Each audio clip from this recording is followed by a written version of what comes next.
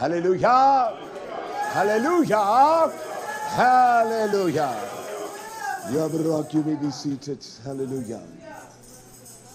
Hallelujah. What a splendid, excellent blessing it is, YisraYah, that Yah grants unto a nation of people to gather in the season and the time that he commands them. For his Shabbat is an oath, it is a vow between YisraYah and the people of Yah. So those that have no compunction, no desire to walk in the light of that is because they are not the Zirah, the seed of YisraYah.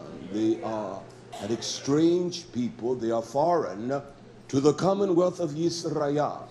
And as his nation, his people, his elect, we must comply with all that he commands us. We must understand that there's only going to be a residue, yet there, simply a small bit that shall be saved. We as a nation of people, we have, through the process of time, we have garnered all kinds of spiritual concepts when it comes to Yah. What this has done, it has created this superficial type of attitude and spirit. It is one that is based upon the parameter of falsehoods. And not only that, it is a synthetic form that produces nothing at all. You cannot get any life truly out of that which is synthetic, because the process of that which is synthetic, it always comes from that which is dead. And we as YisraYah, we must allow his Torah to destroy and to break down the strongholds of our minds that have been shapen by this synthetic form of thing we call love, our emotions, our compassion and consideration. To be quite frankly, we simply do not give a damn. First of all, we don't give a damn about Yah. I know that we will all say that we love him, we fear him, but those are based upon, and our actions are based upon this predisposition, that which is synthetic. It is not real, it is not genuine. I asked today for the brothers to sing one song because I'm going to teach and preach. I do not give a damn who it offends, who it affects. I'm not concerned with that. It is one thing that I have found out, I know, I have experienced, even when I did not understand the beauty of Yah's truth. There are those that will say that you don't teach or you don't show any kind of compassion. You don't show an enriched devotion, a love that is deeply seated in your bosom. And the reason I say that is because when I took the trip on last week, I did journey up to another elder. And because of my veracity, and I use the word veracity, which simply implies my authoritative actions when it comes to truth. I will not succumb to false isms and lies. I will not surrender to a nation of men that are effeminate and weak, that do not express the strength of Torah. And so with me, it is always this accusation against me that I show no compassion. I have no compassion. I want the compassion of Yah. Do you want that?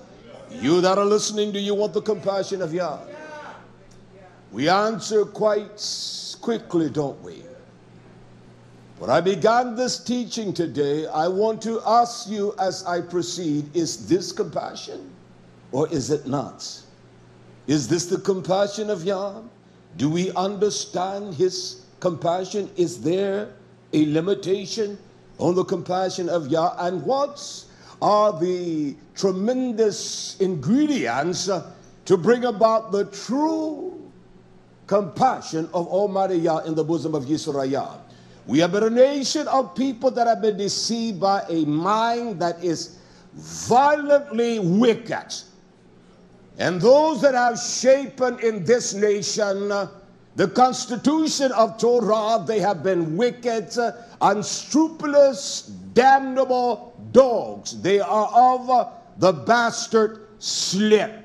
And the bastard slip is they have no identity at all with Almighty Yah. And when a messenger of truth stands, then there is an opposition to resist, to repudiate, and to denounce him, as to say, he is not speaking with compassion.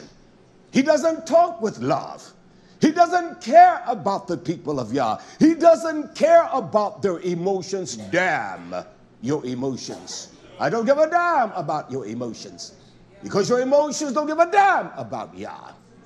I had an elder say to me on the past weekend that Yah has given him the ability to discern.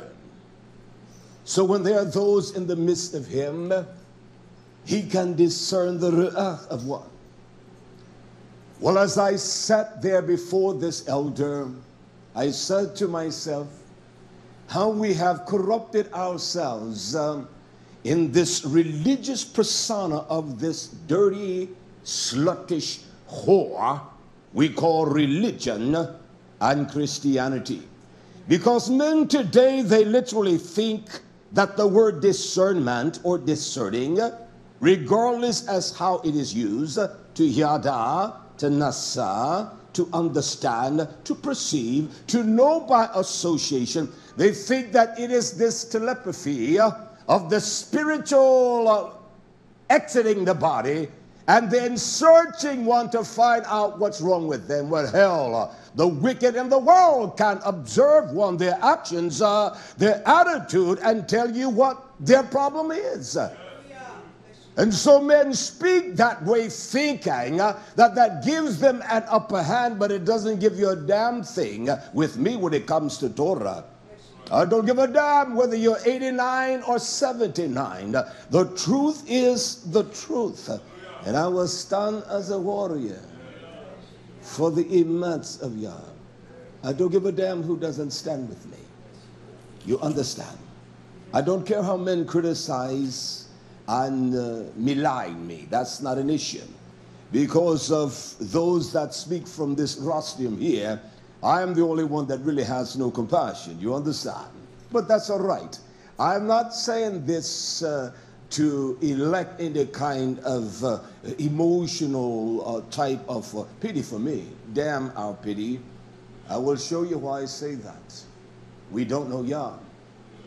We don't know Yah. We don't know his expression. We don't know when he speaks. Damn that we need to be compassionate and kind. Let's see what the Torah says. You don't even know how to be compassionate. Lest our minds and our bosom are shaped by Torah. You don't understand the nacham, the compassion, the benevolence, the deep-seated, rooted love of Yah within his bosom. We don't give a damn about his Yoshech, his Hamashiach. He doesn't mean a damn thing to us. That's why we sin willfully. We defy what Yah says because we are not of the household of YisraYah. When the thorn rushed upon your shoe and say, your mother, your brother, your sister waits, he says, hold up, YisraYah. Who is? Who is my mother? Who is my brother? Who is my sister? He asked them the question, and he answered. He said, those that do the will of my Abba, that adheres to Torah, that loves Torah, that enact upon the instructions of Torah. He said, I want to emphatically tell you the same.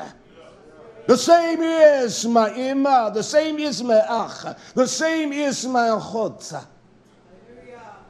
Is that compassion? We're going to examine the compassion of Yah today and see if you have compassion. It is one thing, the strength of any compassion. It is based upon the premiere of one Ruach, and that is the spirit of Mishpatim, to make judgments and to judge and to do it righteously. We have construed the ways of Yah, And if what I say today doesn't add up in Torah, then make me a liar.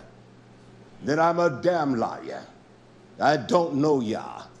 And if it does, then we are damn liars. We operate in this synthesized world, this generation. As I look today in this damnable, deplorable thing called the newspaper, I did not read the article, but I saw the universal Unitarians that they had this big rally for the damn faggot dogs' rights. You did not see the gathering of people during one of the most deplorable times of history in this nation, when people were kicked to the ground, when Bokana would put the dogs on those little Negro women and cause them to growl and to gnaw at their private parts, to bite their titties off and to sick the dogs on those men. And yet these damn wicked whorehouses, you did not have the Baptists marching, or those marching like they're doing for some damn dirty sodomite beasts. These are damn beasts. The rights are not like the rights. We are inherently born with the rights of Almighty Yah. And so you did not have the cries. You did not have the representation of those running to the streets of other nationalities. When they did, they marched in context with those that were other diasporas. Yet these damn dirty faggots, they're damn dirty dogs. They're faggot. Yah's going to kill every last one of them. We're going to deal with Yah's compassion. They're damn faggot dogs. They're dirty beasts. They're birthed out of hell. And yet the state of New York passed the law that these damn faggots, what they call men with men and women with women, that they're going to marry and have what they call their civil union. This is how twisted they have twisted your sons and your daughters, that if we do not have messengers that will stand and defy these damnable lies and show us what's in the depths of our bosom, you will give in to that. You will feel comfortable around some damn faggots. You will feel comfortable with the wicked and sitting in their environment, and then you are sharing in their wicked activities. You will feel comfortable with that. I don't give a damn if it's your mom or your daddy. I don't give a damn if it's your son or your daughter. And these dirty beasts, these damnable sodomites, he's going to damn them all. And yet the nation, this wicked nation, you better come out of this damn whore. You better stop learning the ways of this Jezebel. You better stop acting like this dirty slut, this slut of a bastard slip. Yet they rejoice. Yet they have their parades and men kissing men and women kissing women. That is one of the most appalling, deplorable wickedness that one could ever partake of. This is no different than we joining ourselves with the spirit of the world and joining hand in hand that we defend the wicked. If you defend any wicked, any kind of wickedness, is wrong. Beginning in your own bosom, you defend it, it's wrong. You defend your wicked sons and your daughters, your granddaughters, your grandbabies, you are absolutely wrong. You're wrong. Well, they say I have no compassion. That's all right with me. I don't mind the world saying that, these worldly-minded men. I don't mind you that are worldly-minded saying that about me. I have no compunction, because I know you have not the mind of Almighty God. I want to examine that one word, its difference in its expression in Torah, what it complies, what it means, how it is juvenated, how the birth of it comes in the bosom of man, and how that we know that we have the compassion of Almighty Yah and Yeshua HaMashiach. You know, I said to my Israel, I said, this is one of the most deplorable, damnable generations upon the face of the earth. Because we all say that we love Yah. And we all say that we have the Yirah, which is the great regard unto Yah with fear. We fear Yah with great reverence and trembling, and with a great fear of his power. We acknowledge him. We see our ways constantly before us. And then we go to his throne of Hesed, whereby his mercies that are compassionate are shared upon us or showered upon us. And we all say that we fear him, or that we yareh. It is a profound fear of Yah, because we have seen the works of his hands. We have experienced that in our lives. We know what that represents. It represents one of the greatest honors of Almighty Yah. And we say we fear him, don't we?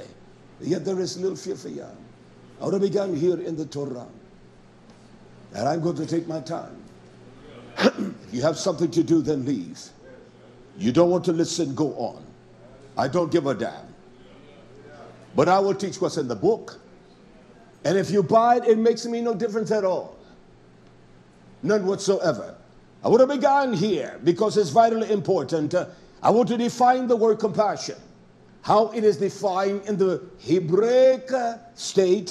It is to love, to have a passion of love that is deeply. It is one that where one shows the great mercies of Yah. It is to be compassionate and to have the tender affections. Who doesn't want that? Who doesn't want that kind of compassion? I do. Does this represent the compassion of Yah? Sure does. It is his compassion. And so everything that Yah does, it is based upon his compassion. It is based upon his deep love, first of all, that he loves himself.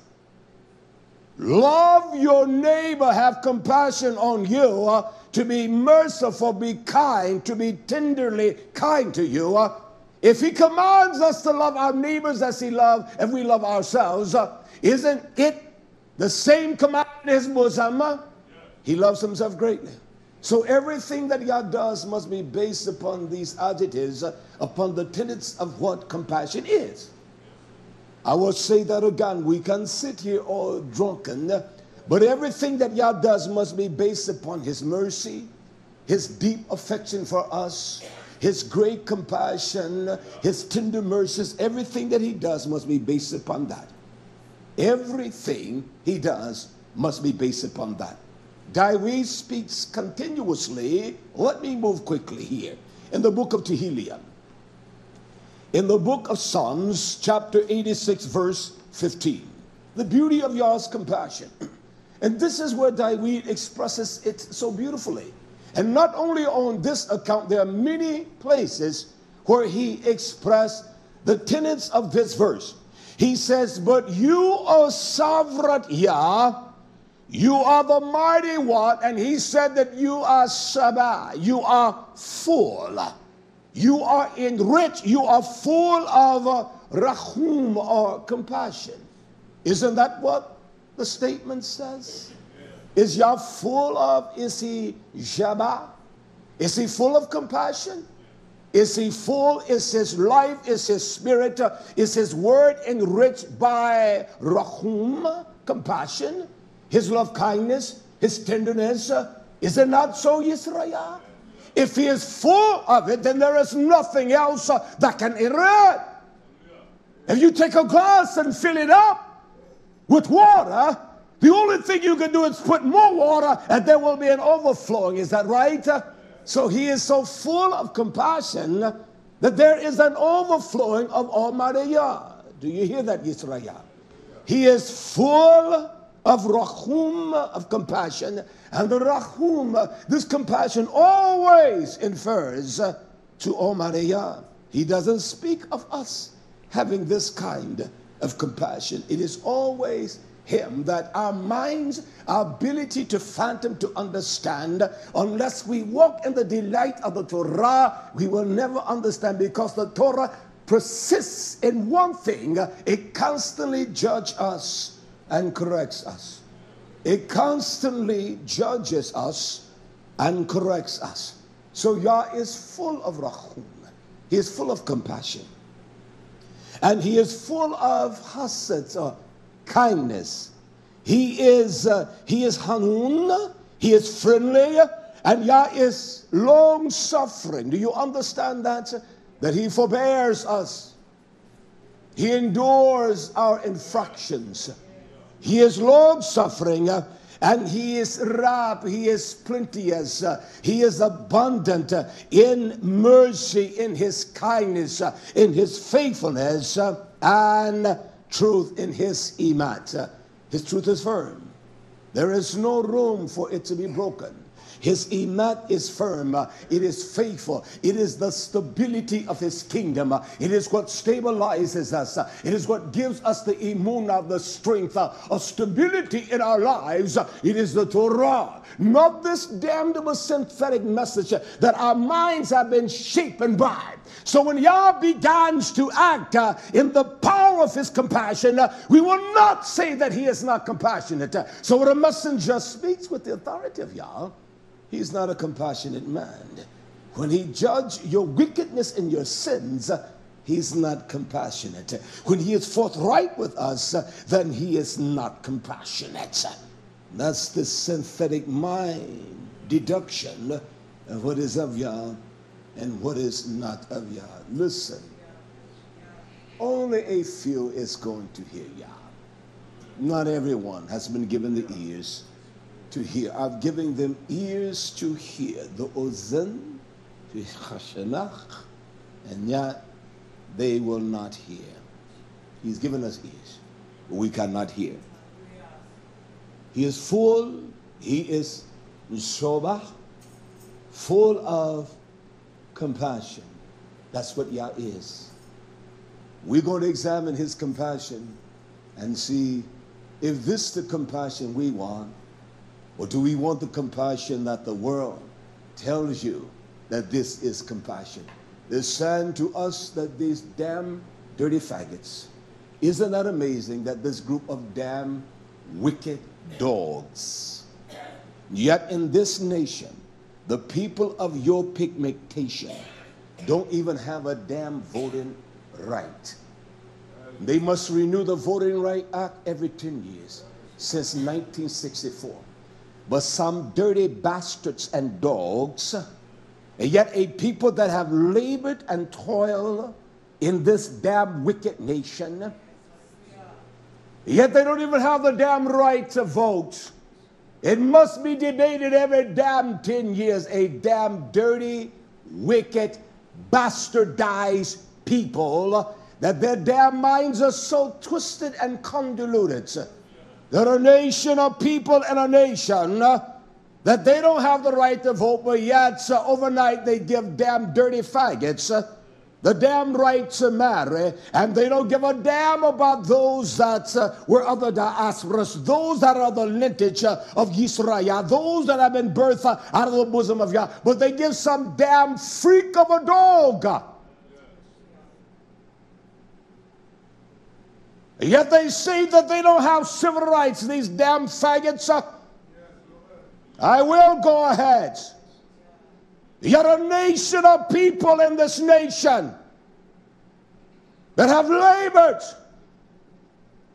and their sons and daughters robbed and butchered and killed, whereby they would take them down in Louisiana and put them out to the damn alligators and use them to hunt alligators, and the gators would clamp hold onto the young babies. We are a damn dumb generation. We're stupid. You know, when I speak like this, I'm radical and I'm not sensitive.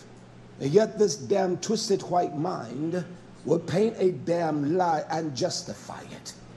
And yet this niggerish mind of individuals will always try to defend this damn creepiness of that damn wicked white mind. We become so damn, we are compassionate. You don't know what compassion is. We're so sensitive, we want to defend even the damn wickedness of the white mind. They put, and the lies that they put this damn faggot of a beast, this damn Jesus, their Christo, before you, and you believe that that was the image of the Son of the begotten of Yah. And yet if I say that's a damn freak or a liar, that I'm too radical, that I'm a racist, then tell me what these damn individuals were. It were more than racist, and your mind is so synthesized and so in tune, you're ready to defend their damn wickedness. That's why you defend damn wickedness. You feel sorry with. He may say something to offend. I don't give a damn about offending any man. These are damn lies. There is no lie in the truth. When a man can paint a lie that is so obvious that he doesn't have any damn shame is a wicked man. I'm not afraid. Hell, no white man is going to stand with me. If he's the son of YisraYah, he will stand. But no damn white man. The white mind cannot endure truth no more than any other mind that is not attached to the mind of Yahshua HaMashiach. And we're so ignorant. We will defend that in our bosom.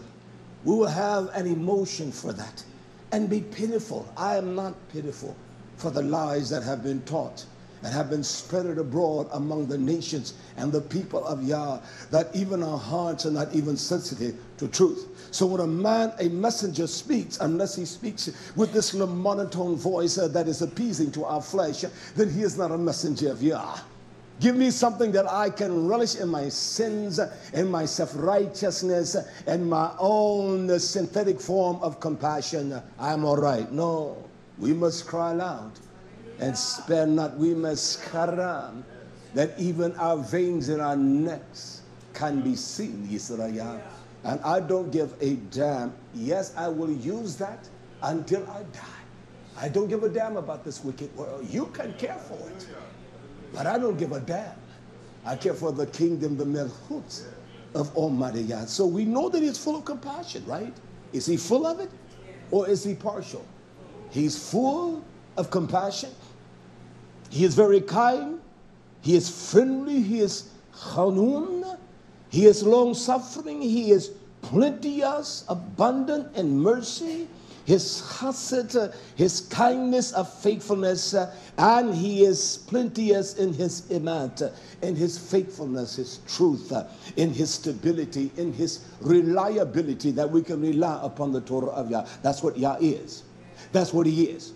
And so if this is the state of Yah, then we must have men that stand in the firmness of this.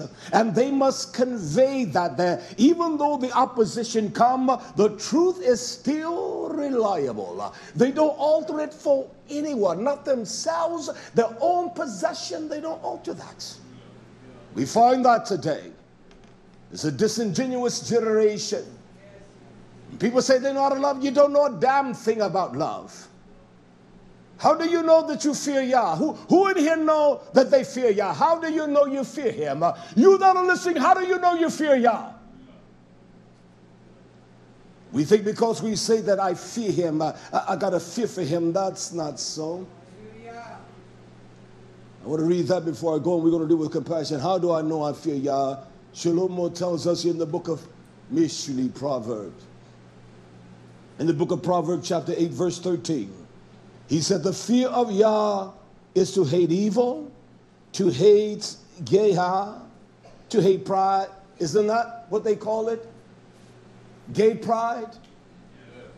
Yah says you must hate geha. They call themselves gays, don't they? That is what pride it is, geha. You must hate geha, pride. You must hate the ga'un, the arrogant ways, and the evil ways, and the tapucha, the forward mouth. The mouth, do I hate the mouth that speaks? It has no control. The mouth that doesn't give a damn about what it says, it's going to respond regardless, irregardless. You will know you fear Yah. That is the fear of Yah. And when one fears Yah, Yah says, Dawid, he says that the milak of Yah is encamped about them that fear Almighty Yah. And he is only around those that fear Yah, YisraYah. And not only is he encamped, but he is there to deliver them. What is that implying? That he's there to deliver them, to give them the skill and the military power to fight the battle of Almighty Yah. That is not the Yashach. but that is the halits or the halats. It is to give them the might of wisdom to fight the spiritual wars that they shall be battle with. That is what it is, YisraYah. So not only is he encamped about them that fear Yah, but he is there to also to halats, to deliver them, to give them the military or the spiritual skills. Is not the melachta ministering ruach of Yah? Do not they come to minister unto us? And so when a man doesn't fear Yah, he's not encamped about their house. How do I know I fear? Because you hate your damn evil ways. You hate your damn mouth when it speaks. You say things you despise, that you hate it. You know it was wrong. You hate that. You hate your evil ways. Not my evil ways, but your evil ways. Your own thoughts guide you into evil ways and make you do evil things. You want to blame it on someone else, but I'm here to tell you, you're not going to blame it on someone else. You're not going to escape at all. You're not going to get by with your damn evil ways and your damn evil lies. You want to know what a man fears Yah? Would he hate those things? One can say all day like, oh, I fear Yah, you damn lawyer. I don't need some kind of mystical reaction in my mind to know who is of Yah and who is not. I judge him by the character of the Torah of Yah. I watch the foreigners and the people of Yah damn the world. The disingenuousness, and they're not real, they're false and they're fake. Yet you will say that he is fake and she is fake and you're fakey as hell. I don't want nobody around me that doesn't love Yah. Get away from me. Go, you damn devil. I watch these damn devils that have been here. I want them out there. Those that I put off these grounds. I don't want them here. I don't want you here. I want you going. I don't give a damn. You can say you have compassion. You can have sympathetic emotion for them. I will not. Well, that's wrong. Can I read us a story quickly? I would read this in Echan, in the book of Lamentation, the lamenting of Jeremiah. Turn quickly. I want to read because I'm going to finish my course today. Hallelujah. The book of Echan, the book of Lamentations, chapter 4, verse 1. And here Yah speaks, and Jeremiah he's weeping because of the deplorable state of Yerushalayim, of YisraYah, his people, how they have moved so drastically away from the Torah of Yah. And Yah is compassion. He's full of compassion, isn't he? So whatever Yah does, is it compassion? Whatever Yah does, it is based upon his compassion. Sure it is. Everything he does, he is full of compassion. He tells us here in the midst of his great lamentation, Jeremiah, in the book of Lamentation chapter 4, verse 1, he cries out, how is the gold become dead? And how is the most fine zahab, has the most purest of those that are of Yah, how have they changed? The stones of the Kodesh place are poured out in the top of every street. He identifies, he says, verse 2, and the precious, the yakar, the most prized, the most valuable ones, the rare ones, the ones that have the weight of Torah in them. He said the most prized sons of Zion, comparable to fine gold, how are they esteemed? As though they're nothing but earthly pitchers or earthen vessels, the work of the hand of a potter.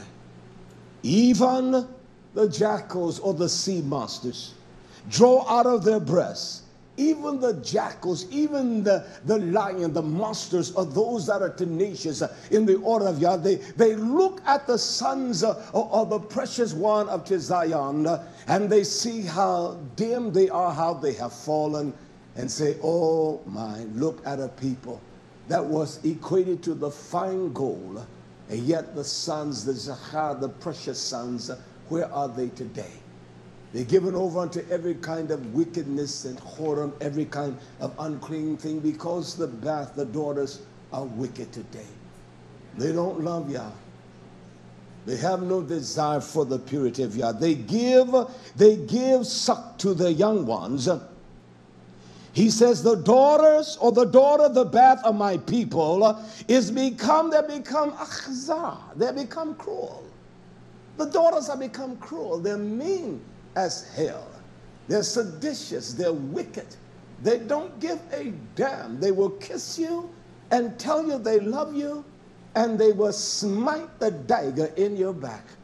He said the daughters, the bath of Tizion, they are cruel. They act wickedly against each other. They act harshly. They don't even give a damn about each other. I didn't say this. Is this the same one full of compassion? Oh, I'm going to read what the book said. I don't give a damn whether you buy it. Yah says you are acting cruel. He says you are that way. It is not what I say. Are we not in a time that is deplorable? A time that is so wicked that a damn faggot, that they honor that damn faggot more than they honor a true man. That they defy every law of righteousness to incorporate some of the most devious, damnable, twisted things there is. This is a wicked nation. It is a cruel nation. And the daughters have learned cruelty. You find these educated ignoramuses of women. They come out, they treat the man with deplorable type of attitudes, and they look at him with disdain. And that's why they are husbandless, and they will never get a damn husband. And so the men today play them like dirty whores and dogs, what they are. And I'm talking about the houses that are full of that. You call your damn church houses. That's where they are. I'm not holding back one thing. They're cruel. You're harsh. You're nasty as hell. You're mean. You're sadistic. You lie and say you love and you don't give a damn. You kiss and say you can, you don't give a damn. He said the reason the men are that way because of this. And during the diasporas of us, the people of color, those that had the seal of Yah's identity, that was one of the first things that this nation did. It would take the woman and pit her against the man. And she would talk nasty, and the daughters, like the mothers, so other daughters, you put that in your damn dirty daughters. You put that in, they would talk nasty to the man, and the Mr. White man would take advantage of her physical delights. You will go to hell. You can try to look over it all you want to.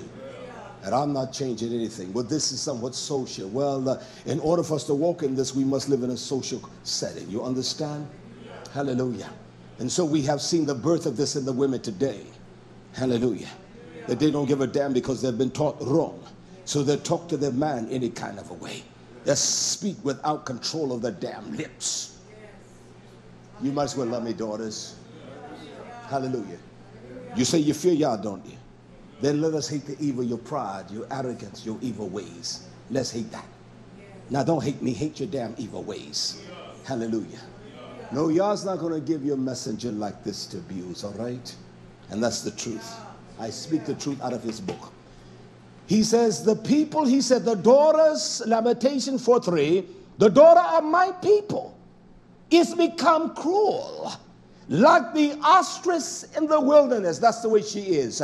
Her feet, we have had ostriches here. And we watch how they run and how they move. Her feet are like, her mouth is like the feet of the ostrich. The ostrich will abandon the eggs when the jackal comes. That's where the daughters are. They'll abandon the prayer life to Torah of Yah. And they think they're compassionate. And they're not compassionate. We're going to deal with the compassion of Yah today. And I'm going to finish my course. He said, the tongue of the suckling child cleave to the roof of his mouth for thirst. Where is the living water? Where's the power of the Eduth of Yeshua? Where's the power that flowing from your loins, mothers? Where's that ark? Where's that power flowing? Where's that living substance of life? Is not Yeshua the living water of Yah? He is the Mayim of Yah. Where's the testimony of that power? Why is it that the children look for that resurrection of the strength from your bosom, and all they see is cruelty and wickedness and every kind of vile thing? And they hear your mouth of cruelty against your holt, against your ark. Why is it that way? You say you have compassion. You don't have a damn thing. The young children ask bread. They ask them of the knowledge of the legend of Yahshua. They want to see that in the lives of their parents. They don't see a damn thing. They ask for bread, and no man break it to them. No man breaks it to them. No man breaks down the wisdom of Torah. No one teaches them the law today.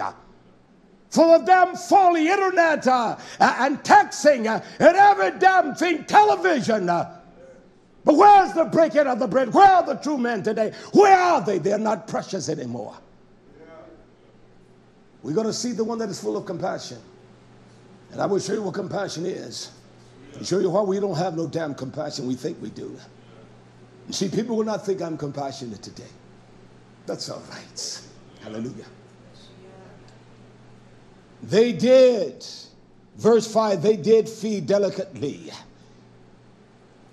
They that fed delicately, now he said they are shamed. They are desolate.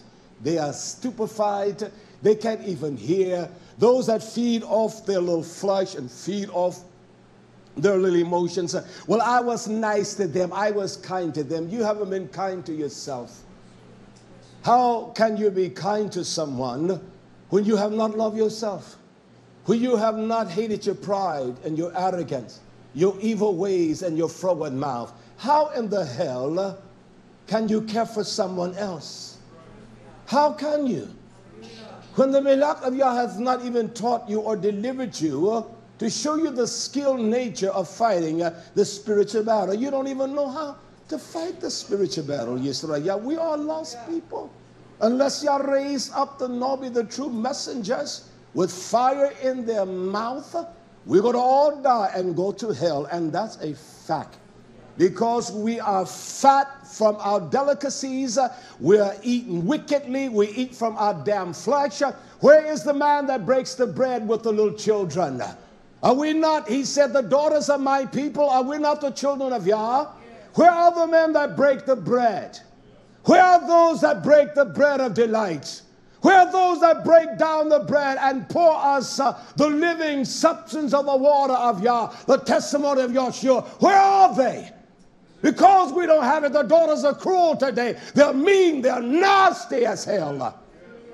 It has taken the beauty of the men today. They have no beauty of the aura of Almighty Yah. It has taken away their shine and their lust. He gave you to be a helpmeet to the man. You become a damn dirty dog, what you become, because you've listened to the world. You want to shake your ass and look like the world. You want to act like a slut instead of acting like a daughter to Zion. You want to wear your skirt tight so your ass can be seen because you're full of lust. You're burning in your damn wicked flesh. You're going to die that way, Jezebel. So the men today, they have no lust and no beauty today. How they go home, they're not happy at home.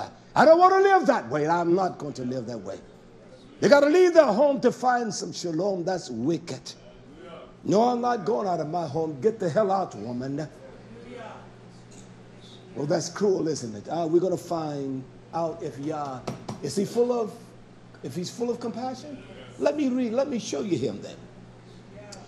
He says that in verse 5, they that did feed delicacy, he said, they are desolate now in the streets, and they that were brought up in scarlet embrace dung here. Those that were brought up in the beauty of Yah's knowledge, that have walked in the beauty of his strength. Now they embrace the dunghill. They embrace the hill over there that we have. We have a dunghill here, don't we? We have the turkey dung. And they rather wallow in the dunghill than to embrace the truth of Yah. They rather wallow in the filthiness of their own flesh than to hear what the Torah of Yah speaks unto them. They embrace filthiness. And the man is so shallow today, he embraced the shallowness of their wickedness, their unclean ways. He covers that. He honors that. He tries to cover it for her instead of reproving it, rebuking it, exposing it, making it known that it doesn't intimidate the daughters of Zion. Why? Because she has been given over to prostitution, and once what is given unto prostitution, they bring whoredom and they speak it out of their mouths, and they spread that spirit. Just like me being unfaithful with my Isha, and going beyond the boundaries of that. It's a wickedness. It's vile. And it opened every kind of unclean spirit to man. When a man comes to the beauty of Yah's truth, you don't go back and embrace the dunghill. You embrace truth. The things that are behind you, they're forgotten. And now you press on to the high calling and the mark of excellence of Yah, that is, and the power of the testimony of Yahshua HaMashiach. I'm going to deal with Yah's compassion today. We're going to see whether it is compassion. He is full of compassion. So everything he does, it comes from the plenty of the well of compassion. Hallelujah. Verse 6, he says, I want to tell you, hear this closely. This is Yah. He says, for the avon or the punishment of the guilty of your iniquity of the daughter of my people is greater than the hata'ah, the sin of Sodom. He said the punishment, the sins, the iniquity of the daughters of my people, the daughter, it is greater than the sin of Sodom and Gomorrah. It's more filthy than these damn faggots that they marching. It's more filthy than them talking about love. It's more filthy than them taking the very covenant embrace of Yah, that he said, I won't destroy the earth no more by water. And he gave us a rainbow for the covenant. And these damn freaks of beasts will take that and use that as their symbol of covenant relationship. They are dirty damn bastards out of hell. They're bastard slips. A woman would array herself in all of her beautiful colors and all of her colors and think she represents the beauty of that color. She's a damn dirty thing. The daughter of my people, her sins are wicked. And because she has done that, look at what she has produced. Your daughters can't be rebellious and hard-headed. That's why y'all never intend for a woman to leave her father's house until she was married. The world has taught you, you leave her house, you take care of yourself. That's wrong. So today they don't honor the head. They have not learned how to honor. You're hard on the daughters. No, Yah is showing the daughters their wickedness as he shows the sons as well. Hallelujah. This is what, did Yah say this, or are these my words? For the punishment of the iniquity of the daughter of my people is greater than the punishment of the sin of Sodom. These are not my words. And if we say we believe Yah, did he write this? He wrote it. Should this be taught? Should this be preached? It must be preached. He said that was overthrown in a moment. He said, I overthrew Sodom and Gomorrah in a moment. And he said, no hand. He said, my hand was not even weary in destroying that dirty slut. Do you understand that? He said, in a moment of time, I overthrew them.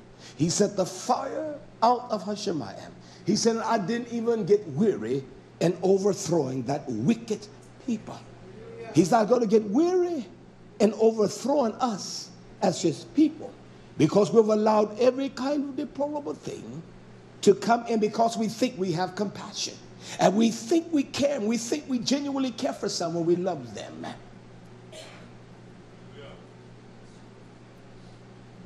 Yah says, her Nazir of the Nazarites, those that are consecrated and devoted to Yah. That's what a Nazir is. Her Nazarites were pure than snow. Her Nazarite. It is a man taking the vow of commitment unto Yah, that as far as my house and me, we're going to serve Yah.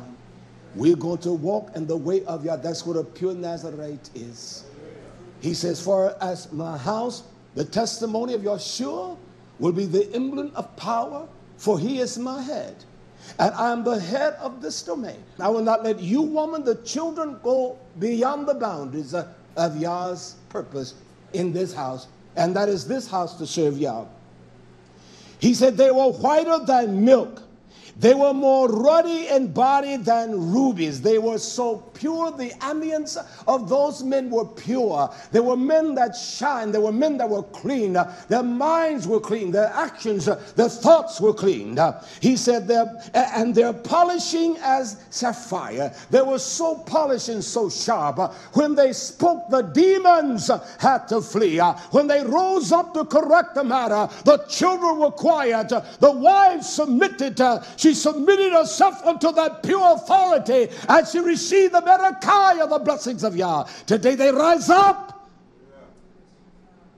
Now you never let any woman take the strength of your rush. You don't do it because of some sexual type of entitlement. Damn that. You serve Yah, man, and love Yah. Hallelujah. That's what you do. Hold fast to that which is right.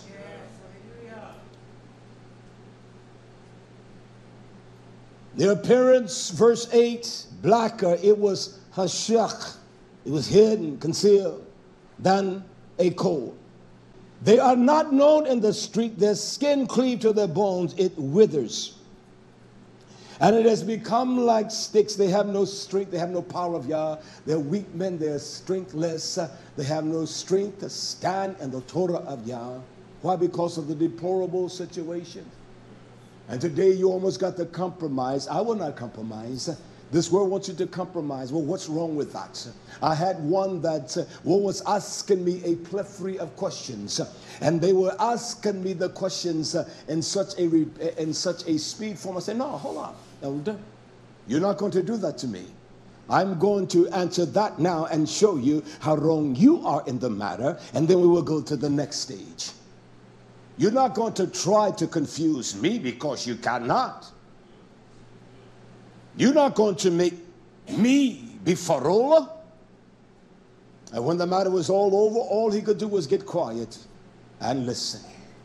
And then the ox was laid to the root of the tree, and I began to pour it out like liquid fire, whereby his mouth could not open. He was not going to buy me with his gainsaying because of his age. It meant nothing to me. Nothing at all. Hallelujah. He says this now in verse 9. He said,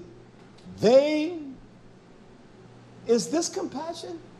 They that be halal or fatally wounded, that be slain with the sword, are better than they that be slain with Raah or with hunger.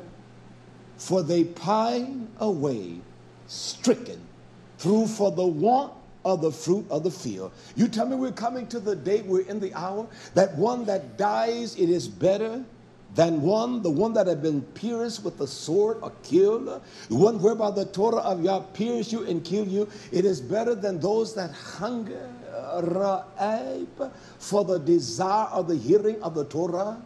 And that is not only spiritual, but it is a natural state as well. Those that Yah say, I will kill and destroy. He said, it is better that you were killed than those that desire even the suckling of the breast as a babe desire from his mother. Yah, he gives us milk because we are babe. We cannot bear, or we cannot bear the meat that he would give unto us. So it would be better for those, you tell me we're in a time, it has come to that time, it would be better for those that are killed and just die than those that hunger and desire, not only for the spiritual food, but for the natural food as well. Sure it is, because they pine away. It says now, listen, the hands, does it say that in your text? The hands of the pitiful, does it say pitiful? The Raham, and the Raham is a woman of great compassion. But the Raham woman, she has mashal, she has baked, she has saret, she has roasted their own children. We see today that whereby many women today, just the other day, that the woman put her child in a microwave oven and roasted that baby. They're putting their babies in microwave ovens. This is the sign of the spirit of the time that we are in.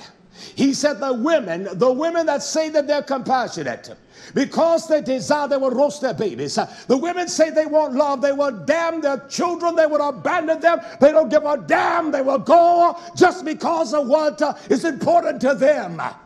And that is the truth, YisraYah. Hallelujah. This is what the daughters have become. That's why they must lay before Yah, not before their damn lust and their wickedness. This is compassion. You say you care. But the compassionate, the pitiful woman, the woman that is pitiful, they say that she is compassionate. She has sodden their own children. they were their meat in the destructions of the daughter of my people. The daughters have destroyed their daughters. That's their meat. They have destroyed them. How can you be compassionate when you don't even care for yourself? Tell me. Tell me, YisraYah. We do things in ignorance, and once you come to the knowledge of the truth, you begin to refortify yourself. That's why you need a messenger. You have gone on your own. You have sought. Oh, you don't need that. You don't have to do that. Who says so? You? Well, she is wrong. How wrong is she? Tell me, how wrong are you? Yet we will never incriminate ourselves to say how wrong we are. And yet we judge the nation of YisraYah with such severity. Can I tell you, you're going to be judged that way. You've been judged that way this day. You've judged them without any thought. You've judged the people of Yah. You've judged their actions. And you do things that are so damn wicked and dirty. And you never judge your action. There are women that have been dirty whores and done things and don't even know Yah. And because of what has been done in their lives, and they have seen the mercy and some tenderness upon them, they know how to be tender to others. They know how to be kind, because what? To whom much is given, much is required. To whom little is given, little is required. Just like the whore, just like the woman that's a whore, she knows what she has escaped from. The man knows what dangers that were upon him and how Yah brought him out. And you find people in the natural state of mind that have more of a consideration than those that say they love Yah. They are harsh, they're rude, and they're ruthless, and they don't give a damn. You'll be ruthless toward one that have been kind to you and have done things for you to show you their kindness. You don't talk to me. Hell, I don't talk to many people. And yet you don't even know how to take that. That's how wicked this nation is. They don't even know, but yet they think that they're kind. And they think that they know, and yet they don't even know kindness. Is Yah full of compassion? This is the reward and the judgments of the daughters for the own. The children are being eaten by the world today. They're being consumed by sin because mama was silly as hell. Her jocularity, she act like a damn clown. She act like a damn big buffoon. And the world is eating her children. You understand? Is not this world an oven that we're in today? The heat and the pressures of sin, how it presses against you? Sure it is. And they're giving their sons and their daughters over unto the world. They're giving them. And the world is eating their daughters. This is a natural action, and it is also one that is spiritual. They will eat their babies. You're talking about a woman that is compassionate. She's going to roast her own child and eat her child. I hear people, when people, just like that woman here in South Carolina, she drowned all three of her children. Every word that she was nice, she was always with her children. She was always kind. She was always watching after her children. Yet she was a pitiful woman, as they said, a compassionate woman. But she killed her babies, didn't she? Oh, she loved her children. She was always there. Every need, she kept them clean. She washed them. She was a compassionate woman. She was a pitiful. You all might as well say, oh, man. You did not hear anyone say that she was a dirty Jezebel, did you? You did not hear that in the paper. You did not hear them say she was a big fat hog and wicked. That's what she looked like. I'm not speaking with despair on the woman. They said she was compassionate, she was loving, she was sweet, she was kind. She took care of children, she watched her children, she was always around them, she never let them out of her sight, and yet she killed them all. She killed all of her babies. She ran them in the river, locked them in the car, locked them down, and she killed her children. You understand? That woman the other day in California, she put her baby, having two other children, she put her baby in the microwave oven and cooked that child to death. Cooked her baby. And yet they would say she was a sweet woman. She was kind. I would have never thought that that would be. We don't know the spiritual battle because we don't fear Yah. So there is no milak encamped about you to prepare you for the military or the spiritual battles that you're going to encounter. And that's why you're falling into sin, into wickedness, and you're pursuing that which is of your own lustful, wicked mind of vanity. You must set your house in order according to Torah. They're going to cook their babies. They're going to cook them naturally, and they're already cooking them today. The cell phones are frying their daughters' and sons' minds. The internet, the Wi-Fi is frying and cooking their little damn minds. The internet is cooking your mind that no truth can even penetrate that wickedness. You will love to sit at YouTube all day and watch YouTube with something silly and foolish. It is frying your damn minds. It's cooking your mind. You're becoming distant from Yah. You get excited about the damn internet, but you don't get excited about Yah. You get excited about some folly on the internet, but you don't get excited about showing the beauty of a bath in your home. You get excited about the internet, man, but you don't even show the beauty of the honor of Yah that shine and resonate from you. Something is twisted in our damn mind, and yet we have compassion, don't we? Yet we have compassion, don't we? The big woman had compassion to kill her babies. That woman had compassion to kill her baby. This woman, the daughter of Tizion, she had compassion, but yet she roasted her baby, didn't she? You give them over to every kind of vile, wicked thing it is, and you don't give a damn. You don't even care. Oh, get my baby's cell phone and she fries her damn brain. I don't care how much they tell you it causes cancer and diseases. It affects your ability and your mental ability. Those you love that damn mess, don't you? Sure you do. That is one of the most stupidest things that you see people walking with that damn thing. Don't have a pot to piss in or a window to throw out, and yet they think they're important. That is such a immature, childish, stupid damn mentality. You will never see me talking on wonder. I don't do it. It's stupid. Anything the world does, that which is highly esteemed among the worst, an abomination. You see kids that said to myself, look at them over there texting, and don't give a damn. You see, watch them killing each other. You've given your children over unto the oven of hell, the oven of this world, and yet they show their veneration upon you, show you how nasty they are. Children talk to their parents. They don't give a damn. Their grandparents, their great-grandparents, they don't give a damn today.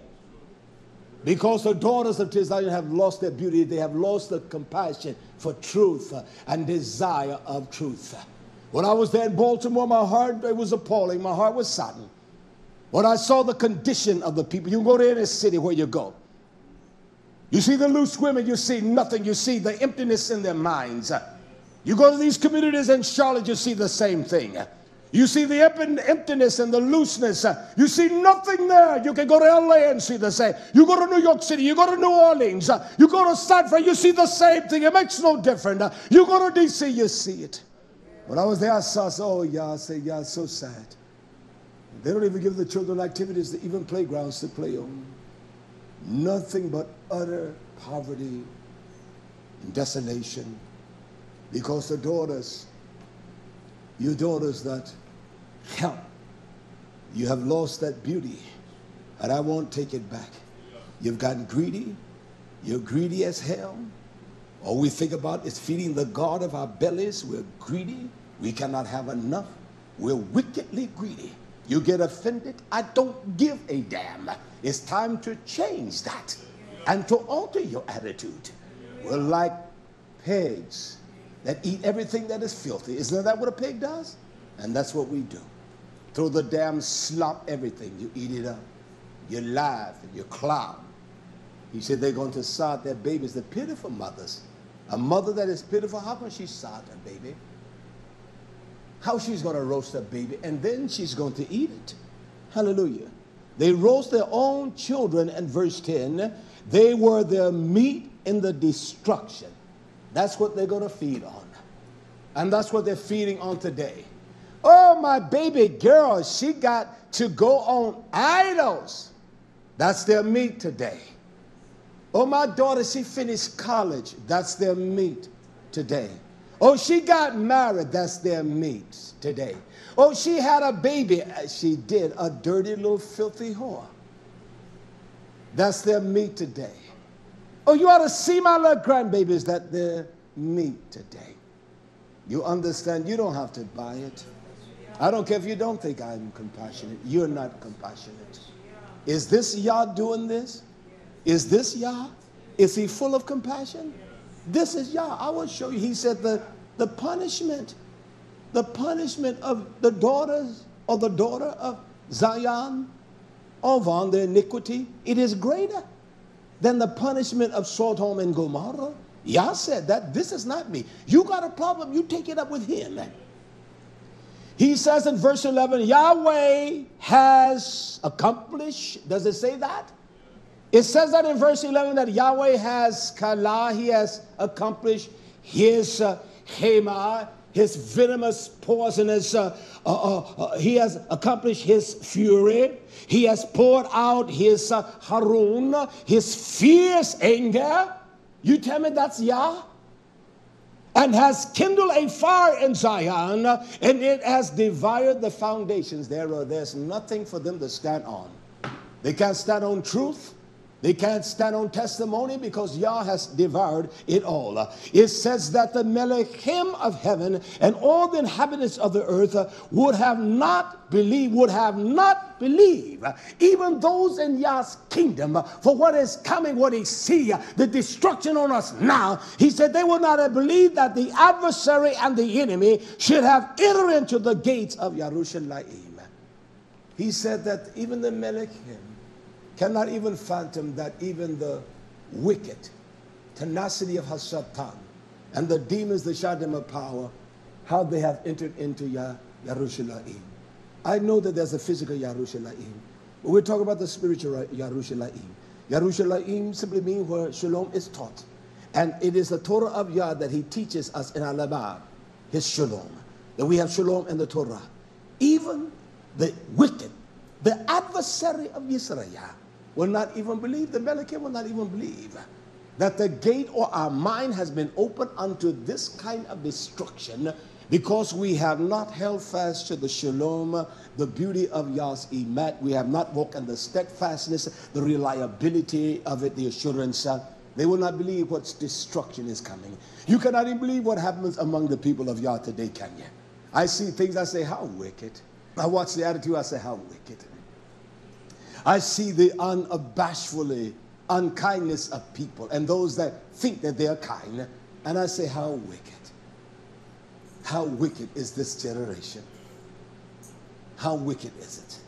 And I'm talking about Yah's people. Is this the people of Yah here? Is this the people of Yah?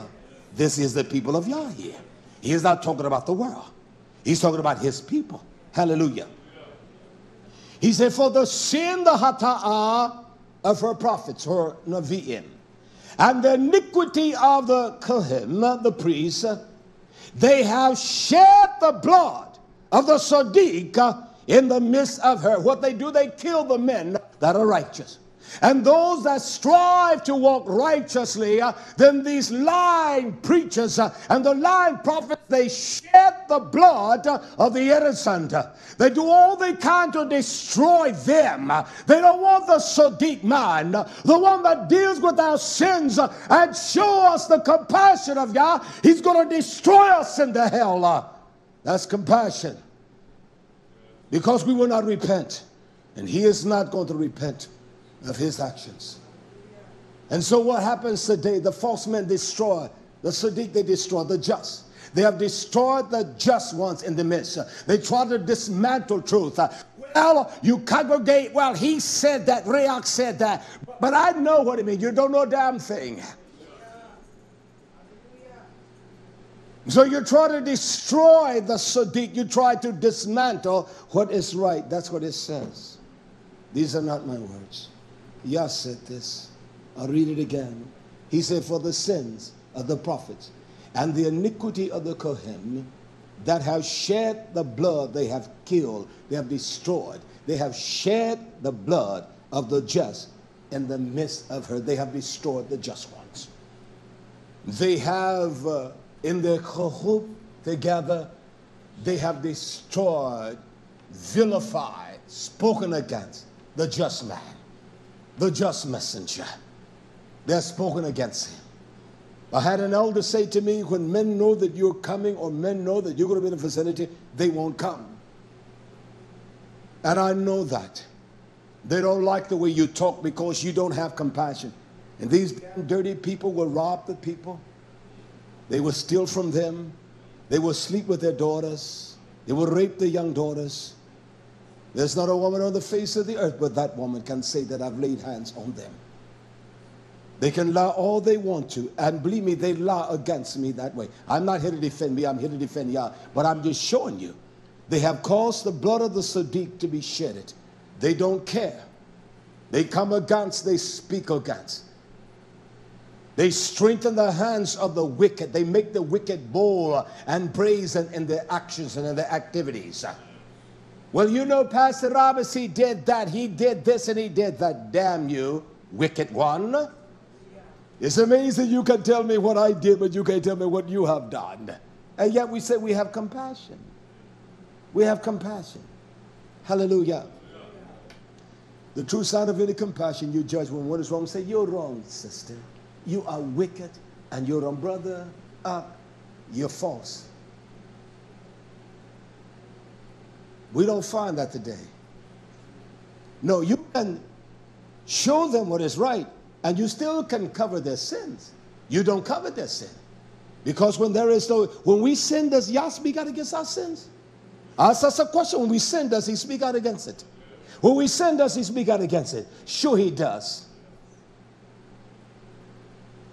Is he full of compassion? That's why you don't speak up, because you don't give a damn. You see your wicked sons and daughters, you don't speak up because you don't give a damn. You see them do wickedly before you, they don't give a damn about you. They have no shame, you don't mean a damn thing to them. And they do their wickedness, you don't say a damn thing. You wicked little dirty thing.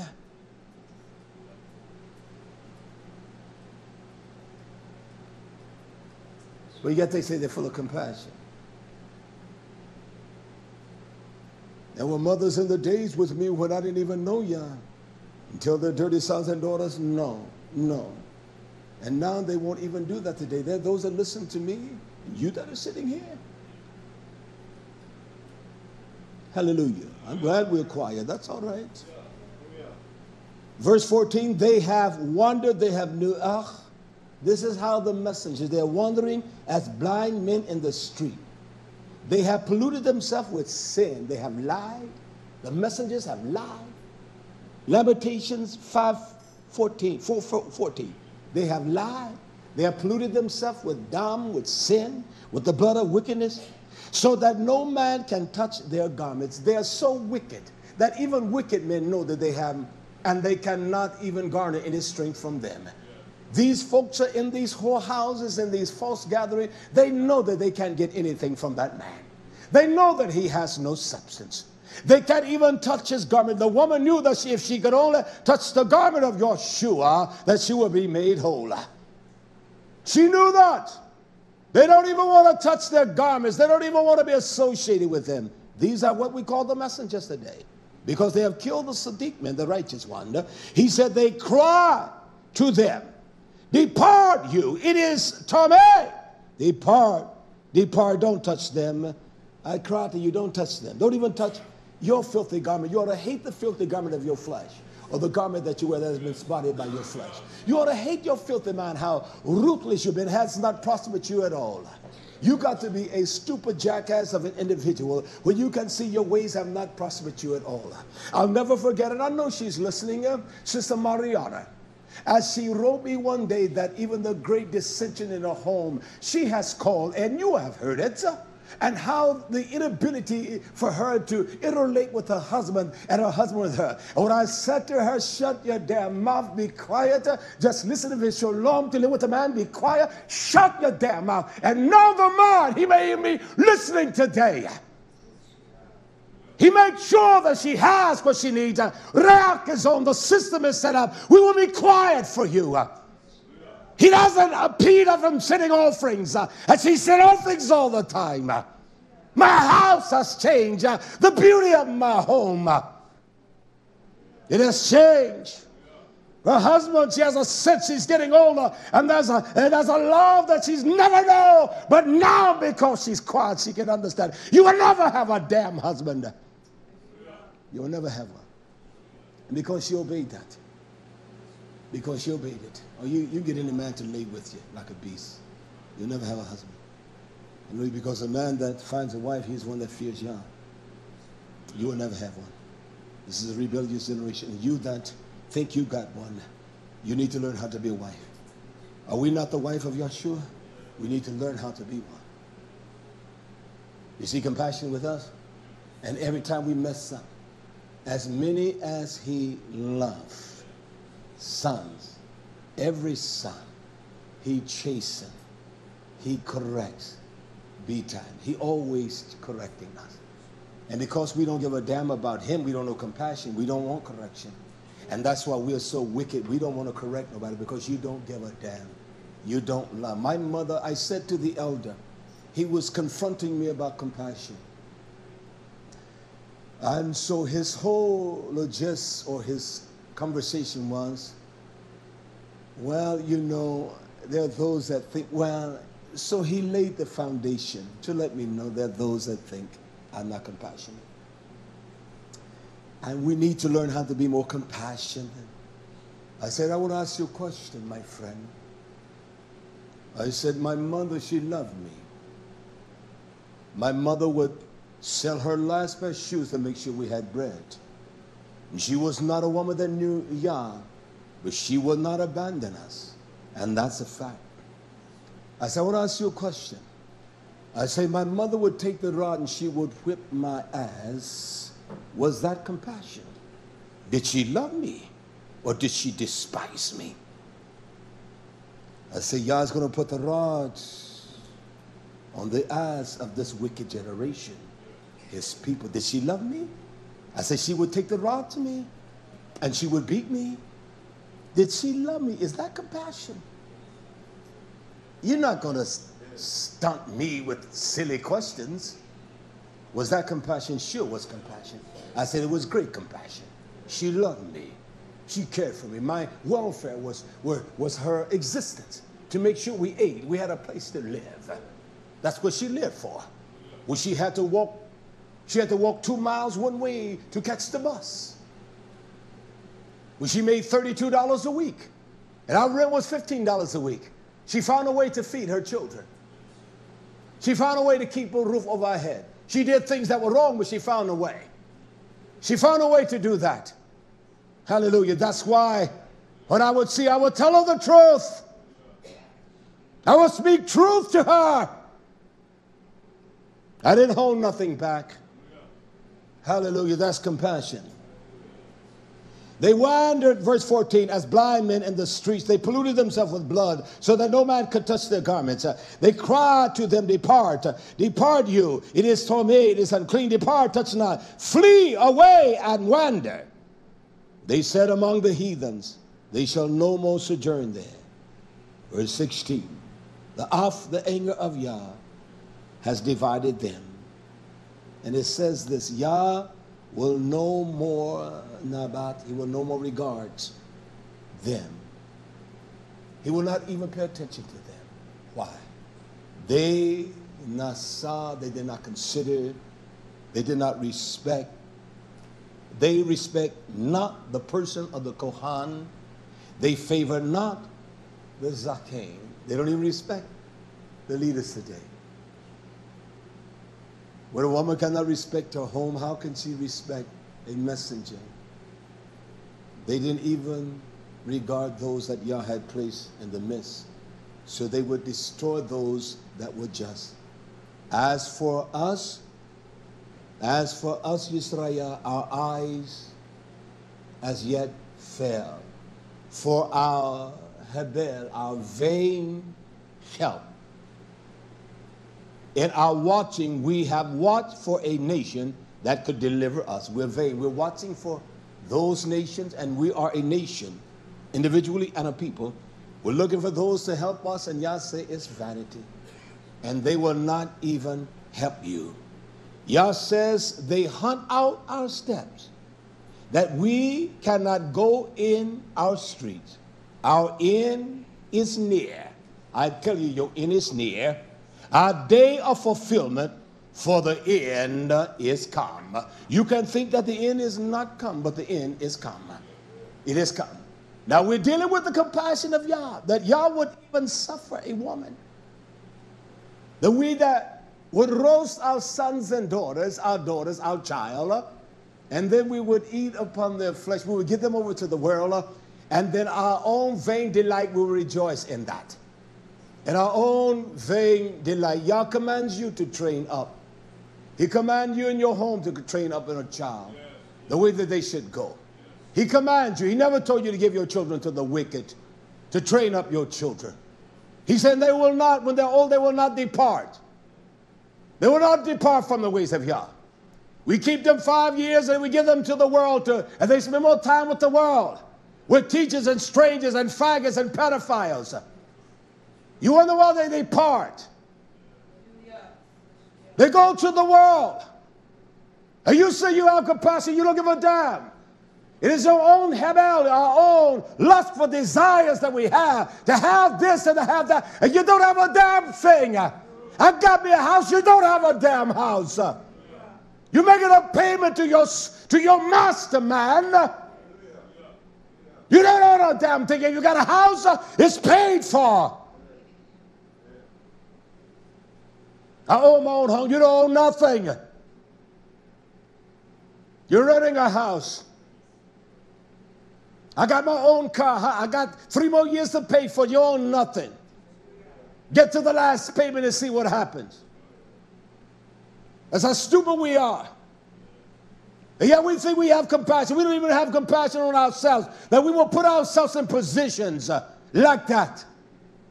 We put our sons and daughters in position that they despise Yah. Because there's no power of His testimony in us. It's sad. It's pitiful. We're dirty people. I don't want you to care for me. I don't want your compassion, all right? I don't want it. I don't want it. Because without judgment, there is no compassion. Does a mother judge her child when she get ready to put the rod on him, on the child? Does a father do that? Why do you think he's putting the rod? Why? Because he judged their actions. And he's going to correct that. So that's what God does. His compassion, He judges us. He would kill us.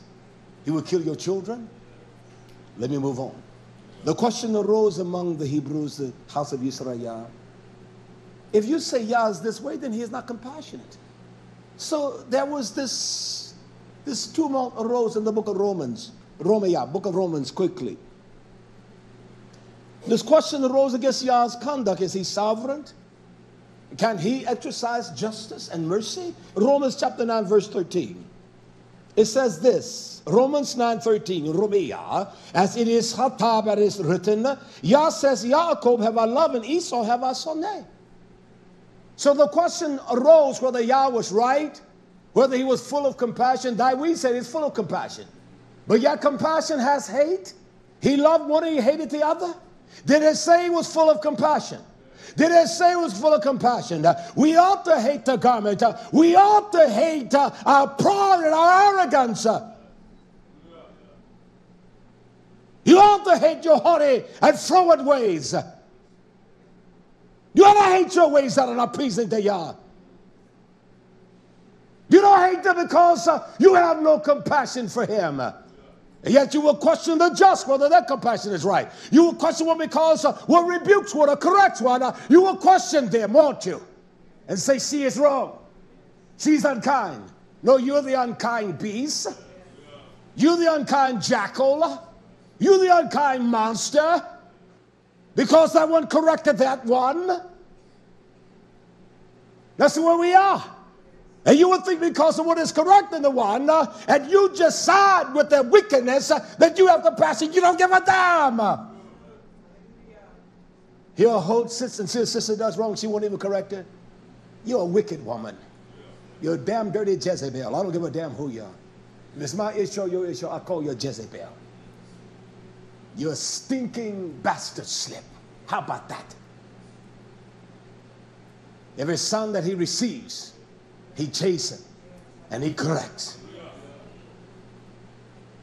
We have compassion. So they say, well, he's got to love everybody. See, that's what this synthetic love tells you. He loves everybody. Damn lies. He's angry with the wicked every day. He hates the sons of Esau. He loved Jacob, he hated Esau. And so then all of a question, the tumult, the people began to question. Even the army, they say, what shall we say then? Is there unrighteousness or is there evil? Is there an unjust deed in Yah? Is he evil? Is he an evil one? Is there injustice or injustice with Yah? Is he injustice? Is there any unjust ways in him? But he hated one and loved one. Is he full of compassion? Is he still full of compassion? Yet he loved this daughter of yours and he hated this Jezebel of a bastard slip. Did these both come out of one womb? Did they come out of the same womb? And yet he loved one and hated the other. Is he full of compassion? Sure he is.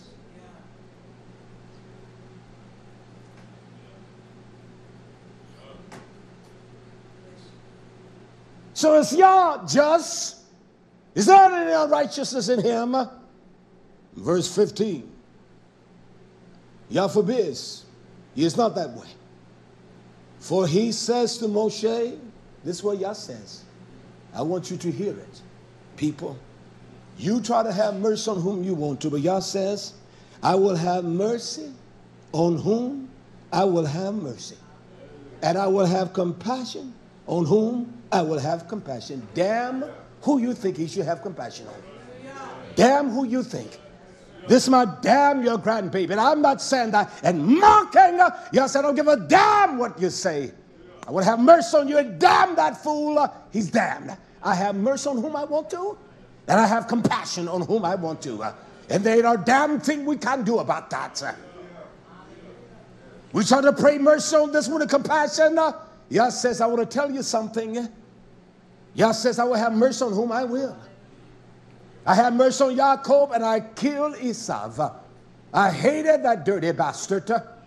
I have mercy on whom I will. Two that are born, two unborn, yet having done no wrong at all. Have not sinned, but yet he loved one and he hated the other. He said, I will show you, YisraYah, I love this one and I hate that one. I have mercy on whom I want to and compassion. Am I full of compassion? So when the messenger speaks today, when he identifies the Esau's, we get this melancholy type of synthetic emotion. We want to have sympathetic with Esau. Well, I don't believe Yah operates like that. You don't know Yah. You have painted this delusional picture of him. And Yah said, I have mercy on whom I want to. I have compassion on whom I want to. I have my rachum on whom I want to. You can pray all night. It's not going to change my compassion.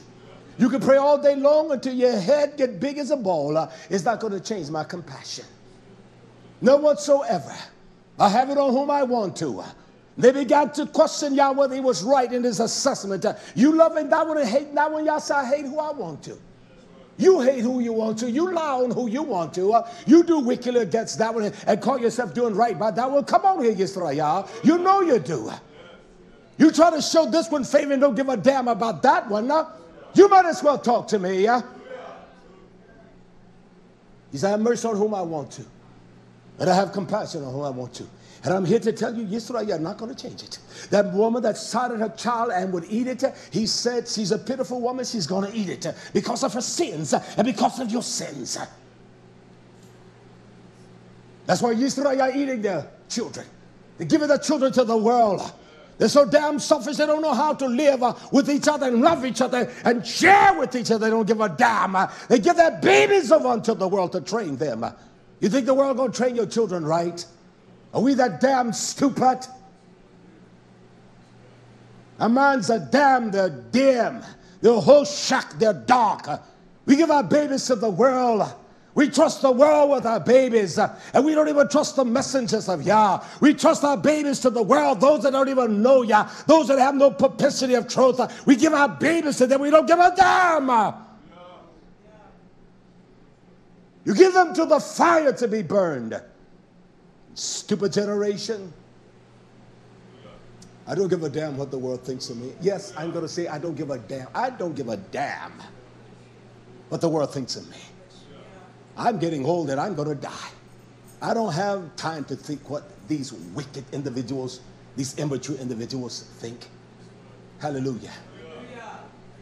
I don't care. Yah's going to have compassion on whom he wants to. I'll read that again as I proceed. He said, I will have compassion. I will have chaman. I will spare. I will have pity. I will show my love. I will show my endeavorment unto that one whom I will. That's my personal agenda. Whom I will. You will have compassion on that one. You don't show compassion for that one. He said, I'll do it the way I will because you don't know and you don't understand. Hallelujah. He will have compassion on only those that he will have compassion upon. YisraYah, and that's the truth. Well, who's he going to have compassion on? Can I show you this in Devarim? I will show you. Is this Yah? Is he full of compassion? Is he full of compassion? Is he full of mercy? Is he the same yesterday, today, and forevermore? Is he the one that changed not? That's why we sons of Yaakov are not consumed. He doesn't change that. There's no shadow of turning in Almighty Yah. And this is what he says unto us as a people. You, YisraYah, the nation of his people that have been scattered in this nation, you that will hear this abroad. This is what Yah says in the book of Shemoth, in the book of Exodus. Hallelujah. Hallelujah. You know, in the book of Devarim, let me go there quickly.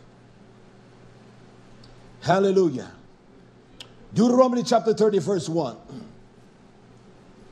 It said, and it shall come to pass when we as a nation of people, hallelujah. That's not what I want to read now. Turn back to Shemoth, the book of Exodus, chapter 34, verse 5. I'll get to that. This is when he intrigued Moshe here in this verse, Exodus 34, 5. And Yahweh, he came down in the clouds, and he stood with him there, Moshe, and he called on the name of Yahweh. And Yah passed before him and proclaimed, Yahweh, Yahweh, the Almighty One. Again, he says compassionate, rahum. That compassionate only applies to Yah. Exodus 34, verse 6. He says, rahum. He is compassionate, isn't he? He is favorable. He is hanun. He is long-suffering. Did I not read that what Dawid said? He is compassionate, long-suffering. He is abundant in kindness and truth. And this is it right here. This is his compassion, his mercy upon who? Keeping, he nasa. He guards, he protects, nasa. He guards just like Shema. Mercy for 1,000. Forgiving iniquity and transgression and sin, hata'ah, and that will by no means clear those that have transgressed his Torah. He says, visiting. Is this one that is compassion? Almost sound in our natural thinking, one that is full of vindictiveness. He said, visiting the iniquity of the father. That's why your fathers got to stop being boys and be a man. Stand up by the guidance of your head. Stand up for what's right. He said, visiting the iniquity of the father upon the children and upon the children's children to the third and to the fourth generation. Is that compassion? Sure, it's compassion. He said, I will show mercy. I'm full of mercy and compassion. He said, I will visit the sins of the father, of their wicked ways as they defy the Torah, upon the children of even the third and the fourth generation. You tell me you hold something like that, your compassion is that way? Can I ask you a question? Do you hold things like that? You remember things that happened 6 months ago, 6 years ago, don't you? The folks that got mess in their crawl, that was 6 years ago. I can tell you verbatimly what happened, but yet they can't tell you what Yah speaks to their wicked hearts. Yah says, I will have compassion on the children of those that fear Yah and that love his Torah. He said, I will curse their children to the third and the fourth generation. I said to the elder when I was there, I said, how is it now? I asked you a question. Is this compassion? The Yah says that he will visit the iniquity of the Avat upon the children that really hate him down to the third and the fourth generation. I said, is Yah still compassionate? Is he still full of compassion? Is he the compassionate one that favors his people? Is he still compassionate? And you tell me he's going to do that? Upon the little baby that has neither sinned nor done evil or right? Just like Esau, but Yah said, I'm going to send the curse upon them. And I said, when one father denies him, the next denies it. It is almost like a generational thing that is inbred in that family. That they all are cursed. You will never see one come to the light of Yah. Their families, you don't see no one. Even as Zakin Mahalayah would say, that even have any kind of religious tendency at all. They hate any kind of truth. You will see the sons and the daughters are wicked and vile, and yet they say they have compassion on each other. There was a young daughter that called us yesterday. She hasn't been calling us over the years. And she said to my Isha, she says, you know what? She said, I live in a house with a bunch of people. My situation is that I listen to Raah when I can. The way I found out about him, she's called us many times, that someone had some of the literature from there. And they gave me that. And I went to the website to find it and to hear that kind of preaching. She says that I live in this house that they're just a bunch of mad people.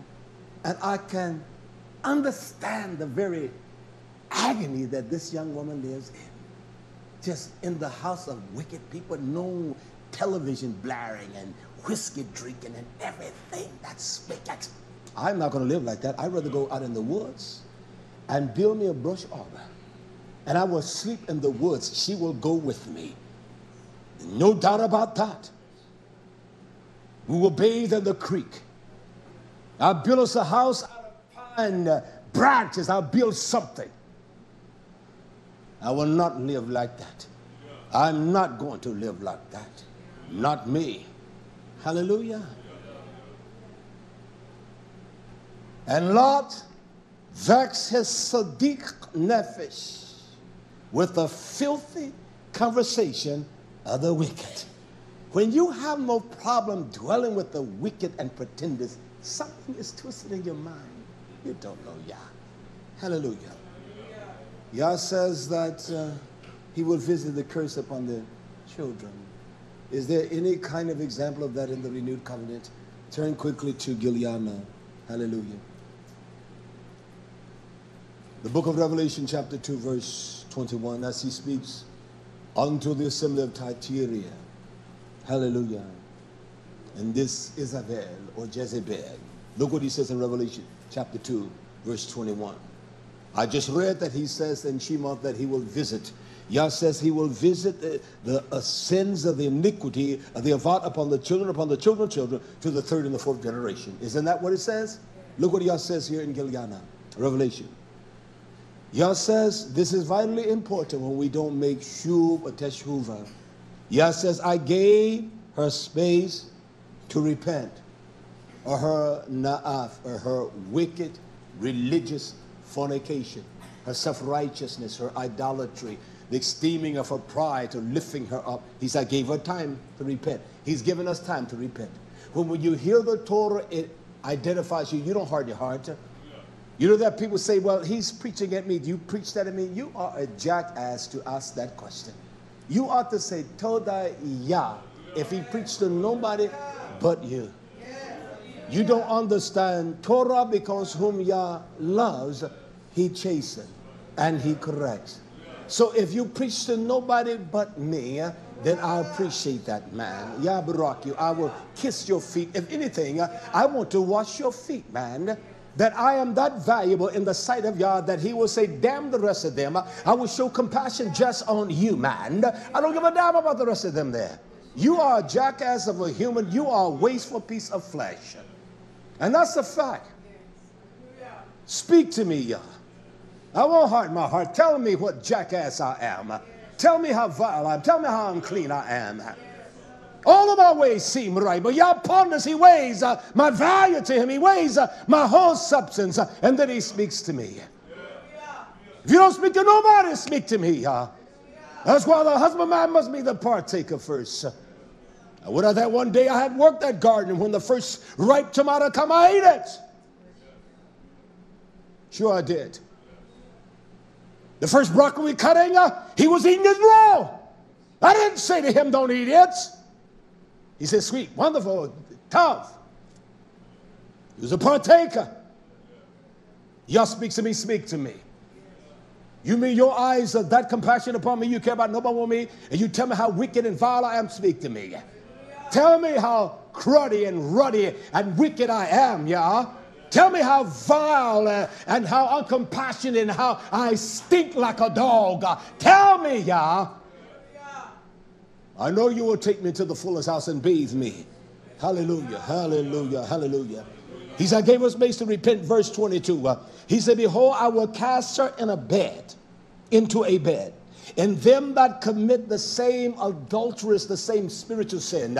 You go, that's why we tend to go to people to gravitate to us on our emotions. And we want to talk to them and tell them our sorrows and our stories. And we become bedfellows. We get in bed together. We lay together. You understand? Yah said, I'm going to cast those that become bedfellows with you into the same bed. And he calls the same bed into the same bed with her in great tribulation, except they repent from their deeds. He's wanting us to repent. He said, I want you to change. And when one shub, it is a change. You can see the walk different. You can see the attitude different. You can see the spirit different. You can see the light of their countenance is different. You can see what they present is different. You can see the differences. I don't have to draw from some kind of spiritual intellect. I can look and observe and tell what a man is different. I can look and tell when the word of God has touched a woman's damn wicked heart. Walk like a duck, quack like a duck, you're still a damn duck. Walk like a fool, act like you're still a damn fool. I can tell. I can sense the beauty of the aura. I can smell the fragrance. I don't give a damn. You can talk all you want to say you changed, but you haven't changed. He said, unless you should make repentance, unless you repent of their deeds, Yah says, I will have compassion on your children. Talk to me, YisraYah. He said, I will what? He said, I will what? Talk to me loud. He said, I'm going to kill. I will kill. I will kill your baby, your calf. He said, I will kill her children. And he let you know with what death. Is he full of compassion? Is he still compassionate? We don't want to destroy our wicked ways, do we? We don't want to destroy the child or that child thing we have birthed in us, our childlike stupid ways. We don't want no one to tell us we're wrong. We don't want no one to deal with our failures and our faults. We don't want that. That's why with someone like myself, I know I'm overweight by the standards. I shouldn't weigh as much as I do. I know that. We don't want nobody to tell us that. I don't want my wife to tell me you need to stop that. We don't want that. We don't want that to tell us a damn thing. We're fought and died in our sins, and we don't give a damn. Like hogs. Don't tell me that I get angry. That's the way we are. We get angry. I get upset. Look at you. And the first thing I say, well, look at you then. Isn't that so? Might as well be. Hallelujah. This man is brutally honest. See? Not a pretender. Not a false brother. She always said there were many false brothers. They were false. You know they were false. You're not dealing with a false one here. We don't want legitimacy because we're not legit. We don't want legitimate compassion. Yah said, I'm going to kill her children. And he gave them time to make sure, didn't he? Change. He said, I want you to turn around from the ways you're going. From this day, you should turn. From your activities, your ways, your attitude, you should turn. I can tell a lot about a daughter to Zion in her walk. I can tell a lot about a man in his walk. I don't even have to speak to the man. When he comes into my presence, I can tell a lot about him, the way he walks, the way he acts. I gave her space of time to make shub, to repent, to change, to turn around from her ways. He says, she didn't do it. I'm going to kill her children. The one that she's beautiful for with death. And all the congregation, see, he said, all the people of Yah will know that I am he. I am Yah which searches the rein of the minds and the living. I will give to every man according to your works. He said, you're going to know. You think you're getting by, but you're going to know that I search everything. I search the very rein. I search what controls your mind. I search what controls your heart. He said, I search that thing you call compassion.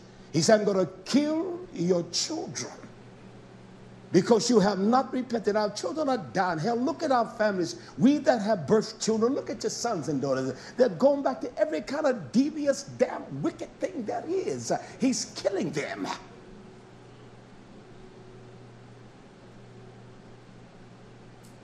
He says you're going to pay the price for the works that you have done, for what you have done.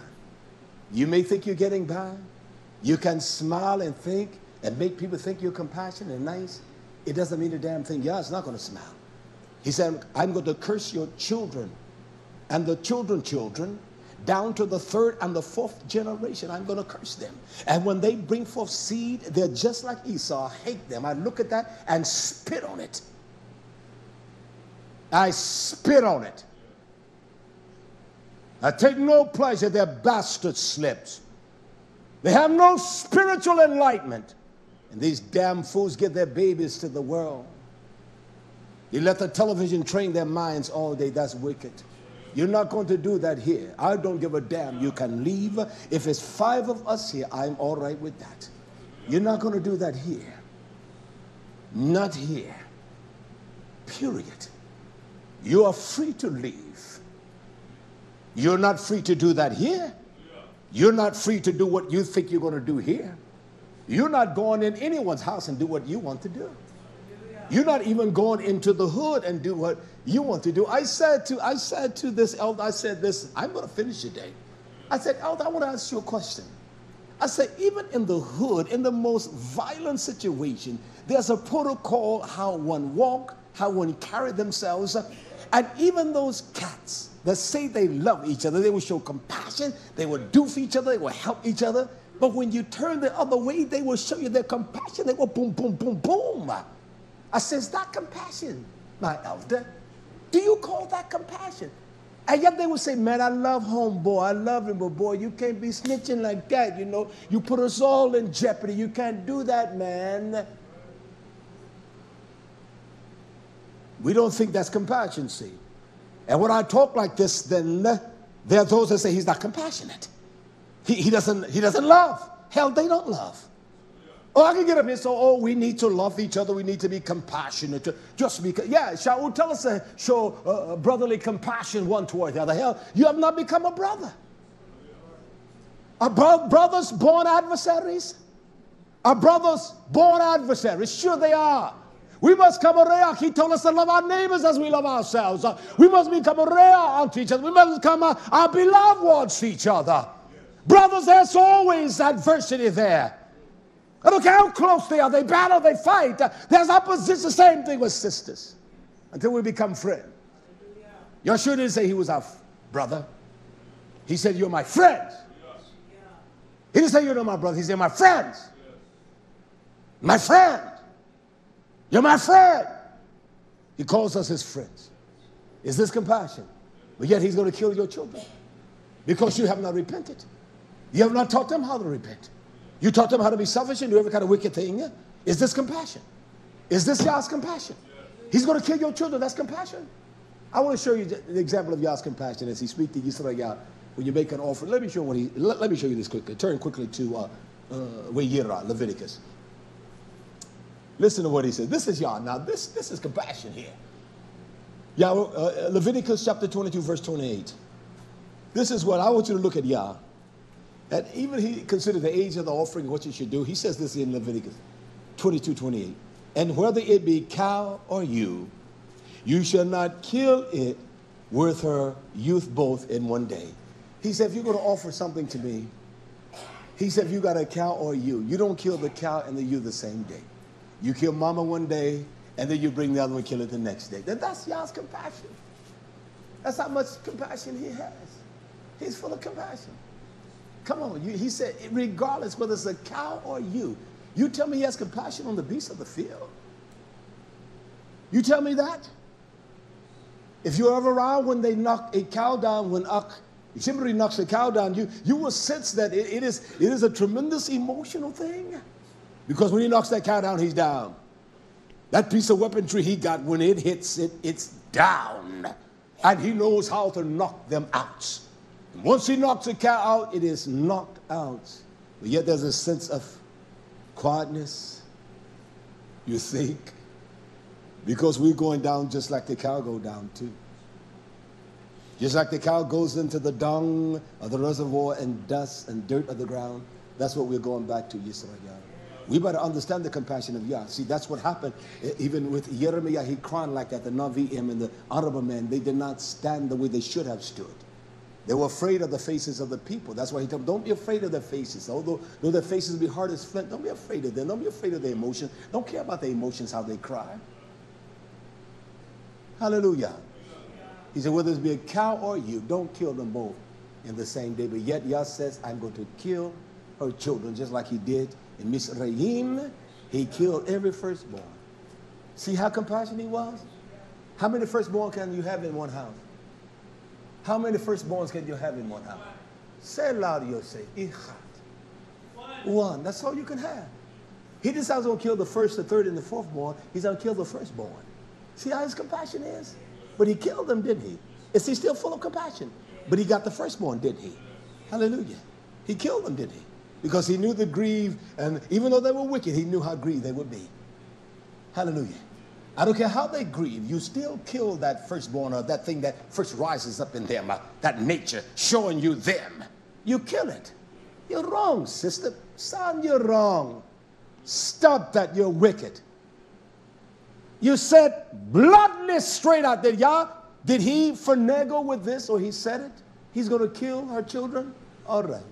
We like to finagle and like to pretend.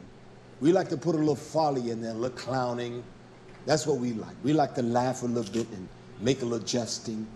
And once you find someone that is full of gesture or jesting, that is a fool. That is one that will never be sincere. That's why that is one of my pet peeves. I hate that. Especially, I love you, daughters. I hate that in a woman. I hate that. I don't even want to hear my wife laughing. I don't want to hear, because I know it's just foolishness. I don't want to sitting out there with the young daughters, and all you hear is laughing, this cassandra of laughing, and I can't handle that. I don't want to handle. I can't handle that. I don't care if you don't like me. I really don't give a damn. Hallelujah. I'm going to preach this today, though. Hallelujah. Hallelujah. Hallelujah. Yah warns us, and he warns us not to give ourselves over unto the God of our belly, that we persist with what rises up in us, and we offer our offerings unto that. He gives us an example here in the book of Shemot 22. Turn quickly there. It's in the 24th verse. Just look back a little bit. Yah says, and my off, or my wrath, shall wax hara. It shall be furious. It shall burn. He said, I will harag, I will kill you with the sword. Is that what Yah says? Exodus 22:24. He's talking to his people. He said, I don't want you offering up to these damn wicked gods. You don't let the name of gods be in your mouth. Damn the name of Jesus. And the Lord's the Baal. Damn it. You don't give man, and those that say, well, you know, the Lord has been good to me. I will say, damn Baal. I don't deal with lords. I stop them from me with that. They don't mess with me. People don't mess with me. That's the truth. Isn't it amazing? I told my precious Ahot Aretha, and she called the other day, and she wrote last night, you heard what she said in the letter, you guys, I said, hold up, daughter. We're not guys. We're not fools. We're not stupid. We're not simpletons. And so she writes me and say, I went and researched it, and you were right. I know I'm right. Hallelujah. Because I know what the word God means. I tell that to many people. And one that is offended when you say that above all people, and I would say this, the nationality, what I deal with Caucasians, they don't like you to tell them that. And that's a fact. And there's a young man that works there in Sam's. You can tell he's a bright young man. Very beautiful. I like the boy. Caucasian. And so he says to my wife and I, you guys, I said, no, we're not guys. My gender, I am a man. Look at this. I said, I'm a man. And she is my woman. She is my wife. She is not a guy. She is not a fool. Neither am I. Don't address us that way. You can call me dude, man. Don't call me a guy. About 3 weeks later, we were in Sam's. His line was closed. He beckons me, say, you all come here. And you know what he said? He wasn't arrogant. He wasn't full of pride. And I find that the nature of the white mind, it is arrogant. It is a mind of pride. I'm not going to stop saying that. Everybody knows nothing, and that mind knows everything. And he says to me, come here. I will take care of you. And he says to me, he looks at me with a beautiful smile on his face. He says, you're right. No, it's not what I'm right. It was the linguist that this was the prescription of the word. He said, you're right. He said, I did the research. And you can tell he's a college young man, probably got a degree. He's going to move up in the corporate. He's not there. He's just doing that. That's just the ground floor. He's on the ground floor. But I see them all come through there like that. And next thing you know, they're managers. 3 months? 6 months? Oh, yeah, I got a degree from UNC Chapel Hill, and I got one. My master said, yeah. So he tells me, he says, you're right. No, I'm not right. It was the statement of the one that classified that word to what it defines. I'm not right, Yah's right. I said, that's what it means. Hallelujah. Hallelujah. So what is written here is right, YisraYah.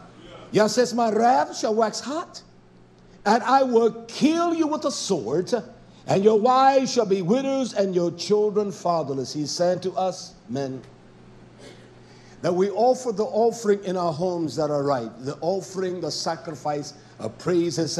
We lift our hands. We teach our sons. He said, if you don't, I'm going to kill you, and your children will have no father. You been a dirty beast of a man. He said, I'm going to kill you because your offerings have not been pure. And they will have no one. You will not even have the ability to teach them the ways of Yah. You will not even talk on the things of Yah. When you get with them, you will be clowning. You will be laughing. You will be playing. You will be jesting. You will play video games and all that damn folly. He said they're going to be fatherless. And we see what we call the street gang. These kids say, I had no father, I had nobody, so I came to the street. See, and that's why they go to the world for their learning, because you have not taught them the ways of Yah. You have not brought them up in the fear of Yah. You have not strengthened your wife that she would operate in the spirit of truth. When you are not there, then the laws are applicable that you have instructed your home, and she instruct them in the same way. Not when you leave, she's got them doing something else. Well, I know daddy say you can't watch television, but I got one head. Come on. It is right. Yah says, I will kill you, man. Is that compassion? Is that compassion? He's still full of compassion. Because I tell you, Yah will kill you. You tell me I'm not compassionate? Because I warn you to make shub, to make teshuvah. You tell me I'm not compassionate? And Yah said, I will kill you, man, and make your wife barren. She has no husband. And give your children to the world. You tell me that's not compassionate? You tell me a man that tell you that and warn you he's not compassionate with sincerity? And you see your brother, sister sin and doing folly, and you laugh along with them, you don't give a damn about them. You're a dirty beast. You're a wicked man. You're a cursed man. You're a stupid woman. You're a fool of a man. I'm not taking any superlative back, any adjective. Say it loud too. I'm not taking nothing back. Hallelujah. Hallelujah. Hallelujah. He said, I'm going to make you barren. No fathers. YisraYah, I want to show you this in Ibrahim. The only way that Yah is going to show us compassion, there must be a shuv, a repentance. When you hear the Torah, you say, woe is me. As in my days, they would say, woe is me, Yah, a wretched thing. Just like that publican. Just like the publican and the, who was that? The publican and the, you all know what I'm talking about. Hallelujah. When he smote himself and said, who am I? I'm a wretched thing. And we boast in ourselves to think that we are someone special. And we have some special things. You don't have nothing. All flesh is as grass. All our flesh I'd rather be like Moshe. I remember one of the first things that Evangelist Hartsfield taught me. He didn't know, but I understand it clearer every day. He says to me, Brother Roberts, he said, why do you think so many people love sin? I never answered him. I asked my wife a question the other day. She wouldn't answer me. I said, if you were given $1 million for the answer, could you answer? And when I told her the answer, she said, I would have won the $1 million because that's how I would answer. And I knew she knew. But he taught me something one day very vital. He says to me, son, I want to tell you something. He said, Moshe, he chose rather to suffer affliction with the people of Yah, that he brought this out precisely, than to enjoy the pleasure of sin for a season. He chose to suffer and to be afflicted with Yah's people, to suffer ridicule and this suffer abandonment, than to enjoy the riches of Pharaoh's house for a season. So we rather enjoy sin and misery in Egypt and eat at the flesh pots than to suffer. Yah's long suffering isn't, and to suffer with the people of Yah. I've watched it here. This house was full, wasn't it? Hallelujah. All right. You can't tell me. I can look at their lifestyles. I don't give a damn what anyone says. And I can look at what I'm striving to do. There is a demarcation. It's either I'm wrong, they're right, or they're wrong, and I'm walking in the right direction. My halach, yarach is right. Sadiq. Bottom line. And they're the pigs that are listening today too. Some of them dirty pigs are listening. Sure they are. Well, I have folks call me, I love you so much. Oh, don't tell me that. Then all of a sudden they despise me. They don't like me because I deal with your wickedness. You don't love Yah because he deals with our sin. Is he full of compassion? Let me read this then. In Devarim, Deuteronomy 31. Well, I'm taking a look from here and there. We're going to go to the book a little bit, all right? I'm going to finish this today too. Hallelujah. Devarim chapter 30, verse 1. Yah says, and it shall come to pass when all these things, when the great agony of your sins fall upon you, Yah says, and the berekaya and the curses, the kelala, which I have set before you. That's what he set before us. And you shall call them to mind among all the goim. We are a nation of people scattered throughout the nations of the earth, where Yah your Abba has nadak. He has scattered us, yes, driven us. Yah says here in Devarim 30, verse 2, he says, and shall, if you shall return or make shub or teshuvah, if you shall make teshuvah to Yah your Abba, and shall obey his voice according to all that I've commanded you this day, he said, you and your children and all of your land, with all of your necessary. You can't do it partially. He said, if you will hear my voice and make a change with all of your heart, your children, all of your mind, all of your nefesh, he said that then, Yah your Abba will turn your shabuth, your captivity, and have compassion on you. Only then will we change. Is he going to have compassion? And will return and gather you from all nations where Yah your Abba has nadak, where he has scattered you.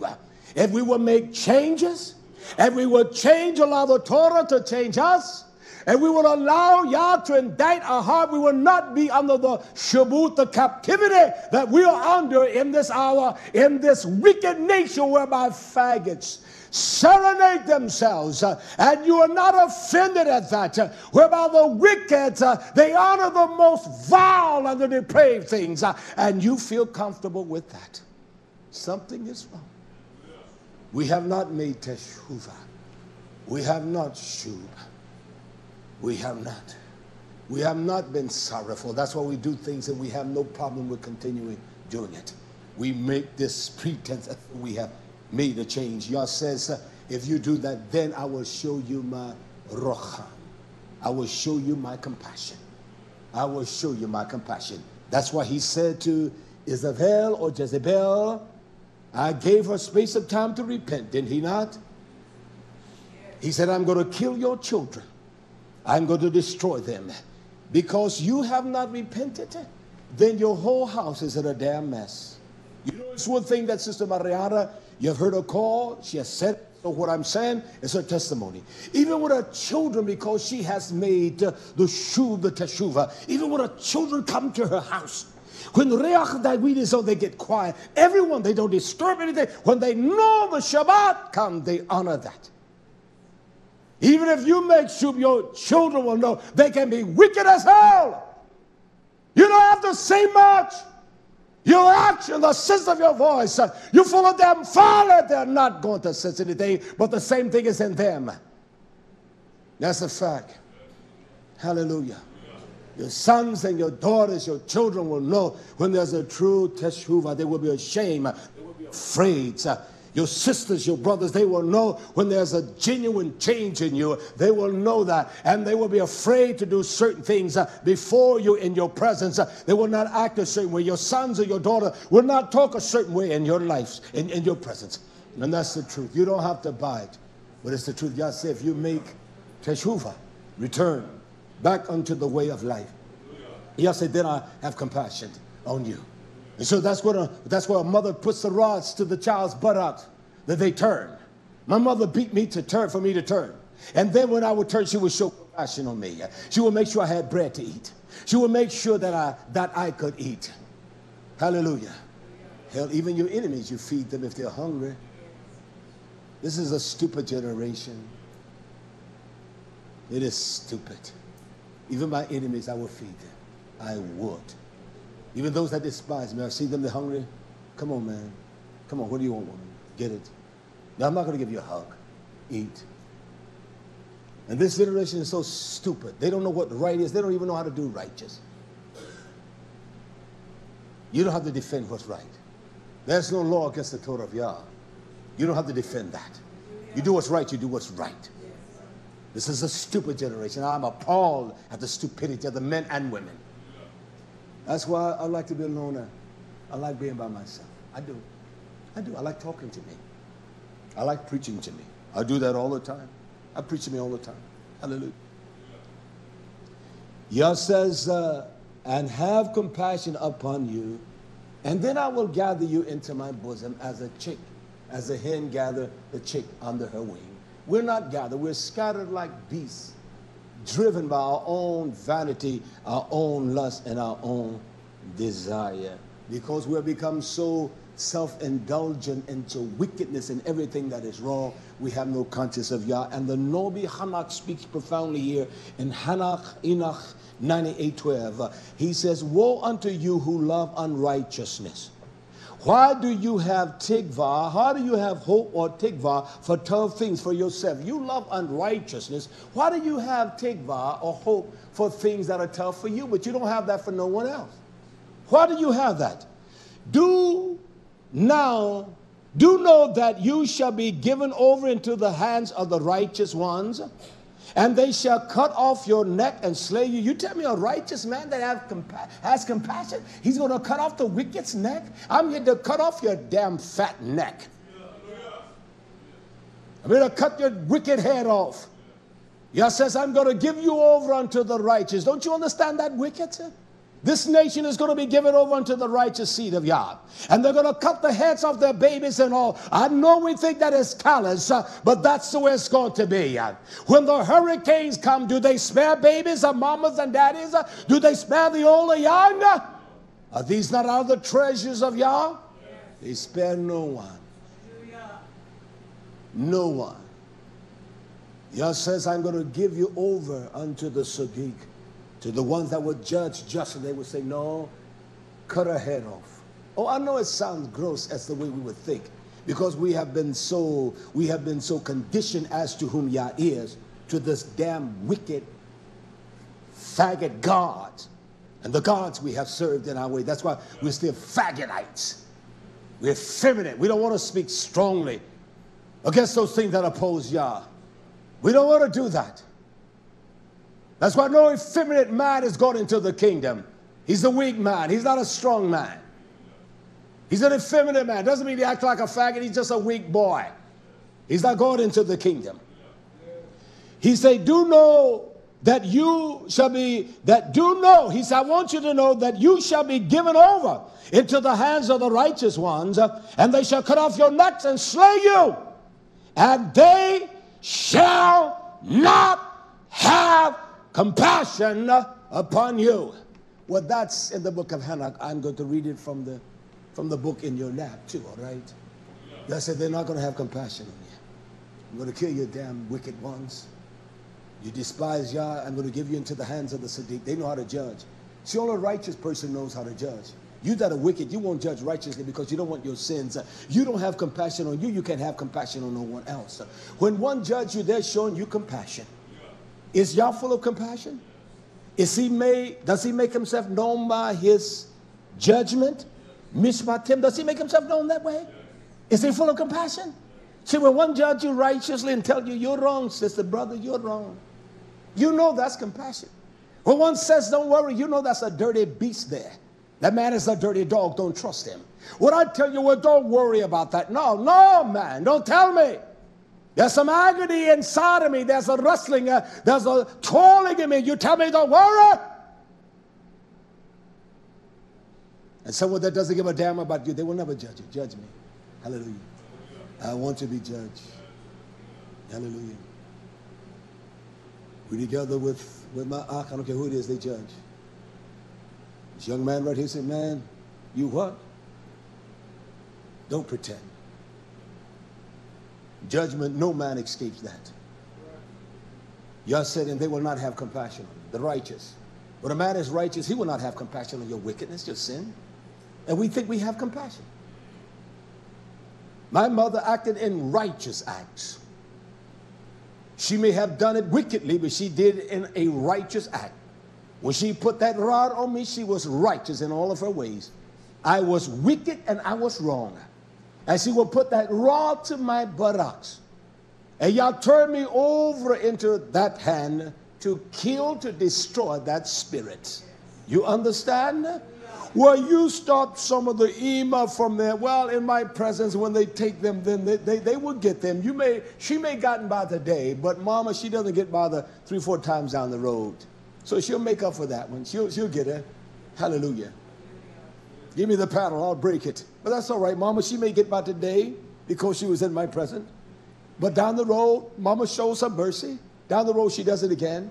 Then she shows her compassion. Then she put the rod to her, okay? Or him. Hallelujah. Hallelujah.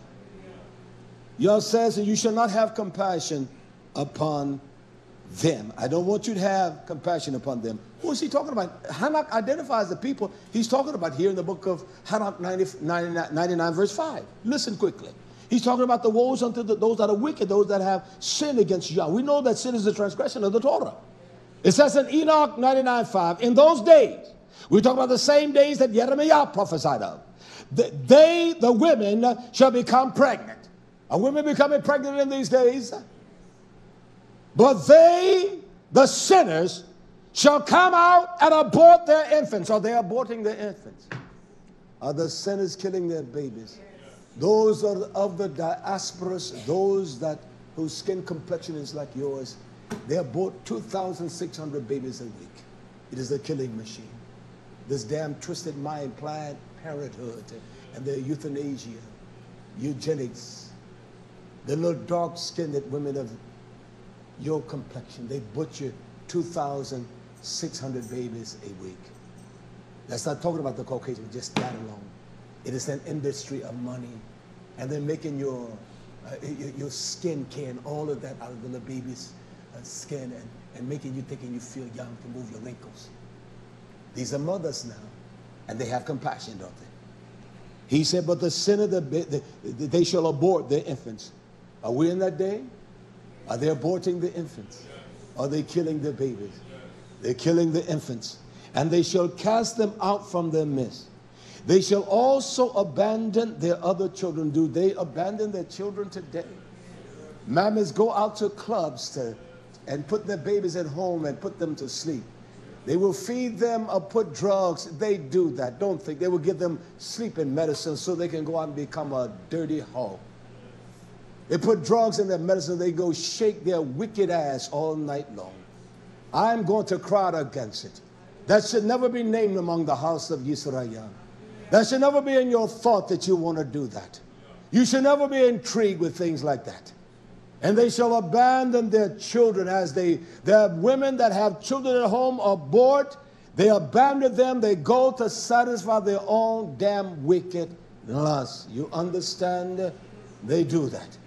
There are women that have come to this nation here. They have lived in one-room shacks and they have saved money. They have money. They send money home. I understand the debilitated circumstances in countries. And when women do that, they can save enough money to go back to their home and establish a heritage for their children. They have come here. They have not come here to hoe and spend money and show their ass off. There are many women that come here and do that.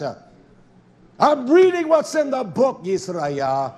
You're offended, I don't give a damn. And you that look at others thinking that you got them, you are worse mamma than them. Hell, you go out and entertain a damn man. He give you something, you interact with him, you're a damn Jezebel. I don't give a damn who you are. You don't look at your own damn self. This is a wicked generation. These lying preachers tomorrow are not going to talk like this. I'm talking from out of the book that you don't know what's in the book. Yah says don't have compassion on them. Why? Because they don't give a damn about their children. They abandon their other children, casting their infants out while they are still sucking. They don't even want to give them titty milk today. They give them a damn synthetic milk. They cast their youngins off their breasts. They don't even develop love with their youngins. You know I'm telling you the truth. Yet they say they're compassionate. You wonder why our children have no compassion. Because the damn daughters have been ruthless and harsh. They don't care about their ass. They want to put pampers on their ass. My mother put cotton diapers on my ass. She trained me as a young child. I don't give a damn if you don't love me. You put pampers on the ass. The mothers had to get up. They had to change their babies.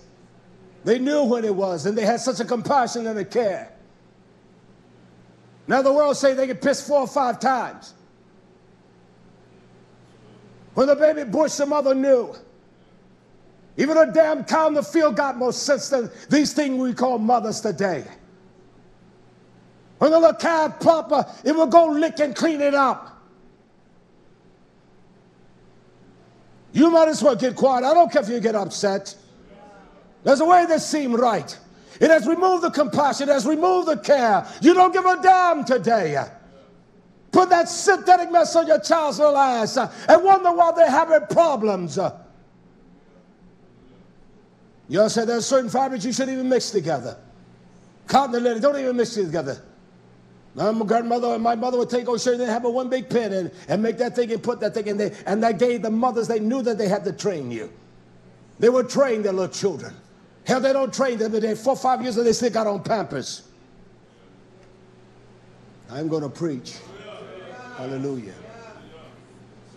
You that are listening, you may not enjoy it, but that's all right. You'll love me if you hear it. You know that I have compassion and I care for you. Hallelujah. This is what a sinner household is like. This is what a sinner woman will do. This is what a sinner man. Abandon their children, casting their infants out while they're sucking. They shall neither return to them their babes, but I have compassion. That's what it says here. Hanach 99:5. When a mama take a baby off the titty and give us some kind of damn synthetic mess, when she is not compassionate enough to put a diaper on the baby's buttocks, that's which is soft and which nurtures the child's skin, put a pamper. And the baby piss all night, and she get up and almost piss running out the pamper. I've watched my no good of a dirty sister do that. And I look at her sons today, prison houses and drugs. And I'm glad my mother, you were hard on your mother, I love my mother. When she was wrong, I said, you're wrong, mother. As a young man, 24 years old, I said, you're my mother, and I will honor you. But I am a man. And the book tells me that as Yah's the head of your shoe is the head of man, man is the head of woman. I'm your son, but I'm a man. I'm not like the rest of these boys you call boys, your babies. I'm a man, mama. Hallelujah. They take the baby off the titty. They don't even wipe their buttocks right. They don't keep them clean. Nothing at all. The babies stink, little dirt in their fingernails. They cast them out. They give them a bottle. They put pacifiers in their mouth. But look what y'all says. Isn't that amazing? That woman that baked her baby in the microwave oven. You know what was in the microwave? How they really knew she did it? They knew she did it. But you know what was in the microwave? The pacifier. The woman put the baby in the microwave with the pacifier in her mouth. You do the same thing. You give your children to the world with a pacifier. Little babies need their mama. You send them off to these strange damn people, and they're crying, Mama, I want to go, Mama. And these dirty bastard slips tell me I have no compassion. You will go to hell. They cast their infants out while they are still sucking. They shall neither return to them, their babes, nor have compassion upon their beloved ones. So if you give Mother's Day, even I watched it during the time of my natural sister. That's when the the diapers of the, what are those things you call, that became the trend then. Because in the 60s, I watched the mothers, I watched them wash those diapers. You got to understand, I was 15 years old at the latter part of the 60s, you understand? I watched the mothers wash those diapers. They would have enough. The baby bush, they would wash it right then. Hang them in the house, they would hang them out. Many countries, they don't have no pampers for their babies. It gave the mother the acute attentiveness and the awareness of the child. That's what Yah does with us. And they will wash those pampers out and keep them ready. They may put a little plastic covering on the child so it wouldn't wee and get the little bed wet. But that's what they did. And I watched in the 70s and the 60s, they were doing that in the community. You will see diapers. In the 70s, the girls began to pop babies like flies.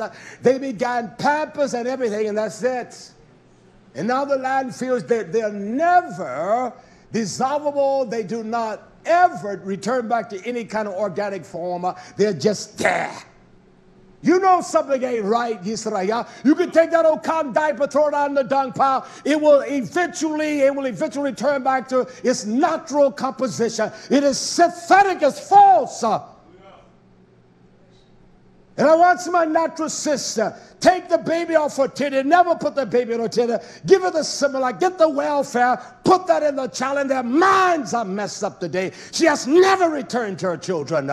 They don't give a damn about her. She's living in New Orleans, and they everywhere, in prison and everywhere. One day she told me, you ought to whip him. I said, I'm not whipping that hard-headed fool. It was time you should have whipped his backside when I told you, no, you don't touch him. And now he's running you out of the house. If he will put you in jail, you think I'm going to touch him? I said, I don't give a damn about him. You do what you want to with him. I won't touch him. And I did not touch the fool. And all he's been is in prison. I saw his natural daddy one day. He said, you know what, David, that boy, he rose up in me. And his daddy can't hardly walk. He said, rose up in me. Yeah. Rise up in me, big boy.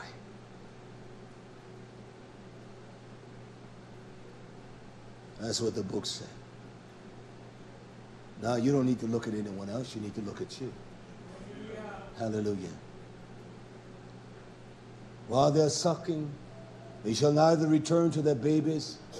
They put the ball in their mouth and lay them down on the bed, don't they? That's what they do. Nor have compassion upon their beloved ones. And you're talking about having compassion on me. You're talking about, compassion. You have put the sucking bottle of this damn disease in your baby's mouth. And your baby is diseased up.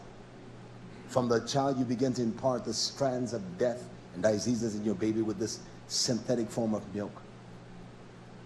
And you never go back to that child, and you have no compassion. You don't even know how to tend to one. And you tell me you have compassion.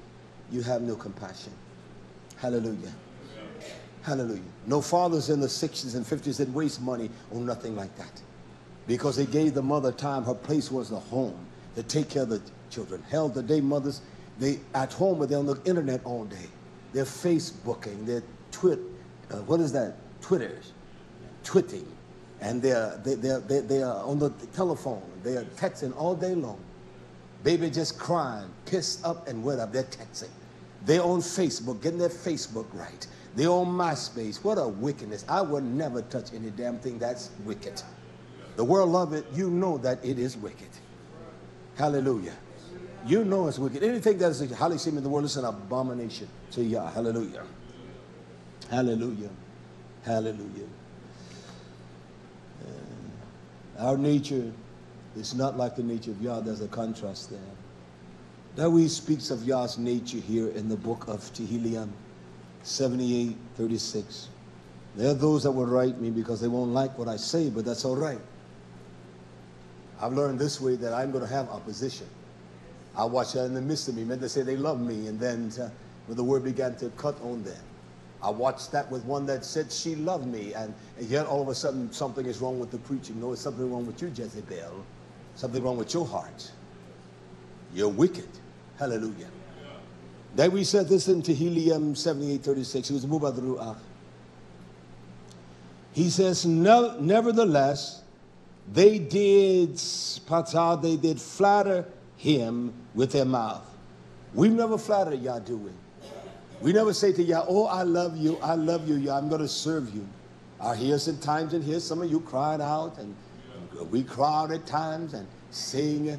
Yet when I watch us, I see opposite manifestation. So we flatter Yah, we speak patah, we speak lies unto Yah, what we do. In essence, we speak our mind of persuasion, thinking we're going to persuade him with their mouth. And they lied to him with their tongue. You've never lied to Yah. We've never flattered Yah with our mouths, and we've never lied to him. Most people, we are people that until we are confronted with our actions, we will say, oh no, I've never lied to Yah. He said, they lied to me. They have spoken flattery, how much they love me. I don't even like people to tell me they love me. I don't, YisraYah. I want my ox to know that my heart is real with him. He'll know when he embraced me, he will feel the heart pounding. He will know that. He will sense it from my bosom. I don't want the words to speak it. I want my bosom, I want it to come from my shad, from my breast. And my heart speaks it. You understand? He said, for their love, their heart is not right with Yah. See, our heart is not right with Yah. Neither were they true, or they were steadfast in the covenant of Almighty Yah. It says, but Yah being full of God, of compassion, Rahum, always Yah's compassion, of mercifulness. He said, but Yah being full of compassion, forgave their iniquity, and destroyed them not. Yes, Raah, mille a time. Yah, he turned his anger away and did not stir up his wrath. Why? For he remembered that they were but flesh, they were bazar, they were bazatza, a ruach that passed away and come not again. The only reason he has not destroyed us because he knows that we're nothing but flesh. We are breath of life that once we pass away, we are not coming back again. There's a resurrection, but not in this form. Not in this form. He knows, but we're flesh. That's why he constantly judges us and corrects us. He knows what the frame of man. He knows the mind of man. That's why we need him to correct us. We ought to barak him for correcting us. He's full of compassion. Many times he wanted to kill us. And he said they're weak. But his compassion always comes to an end.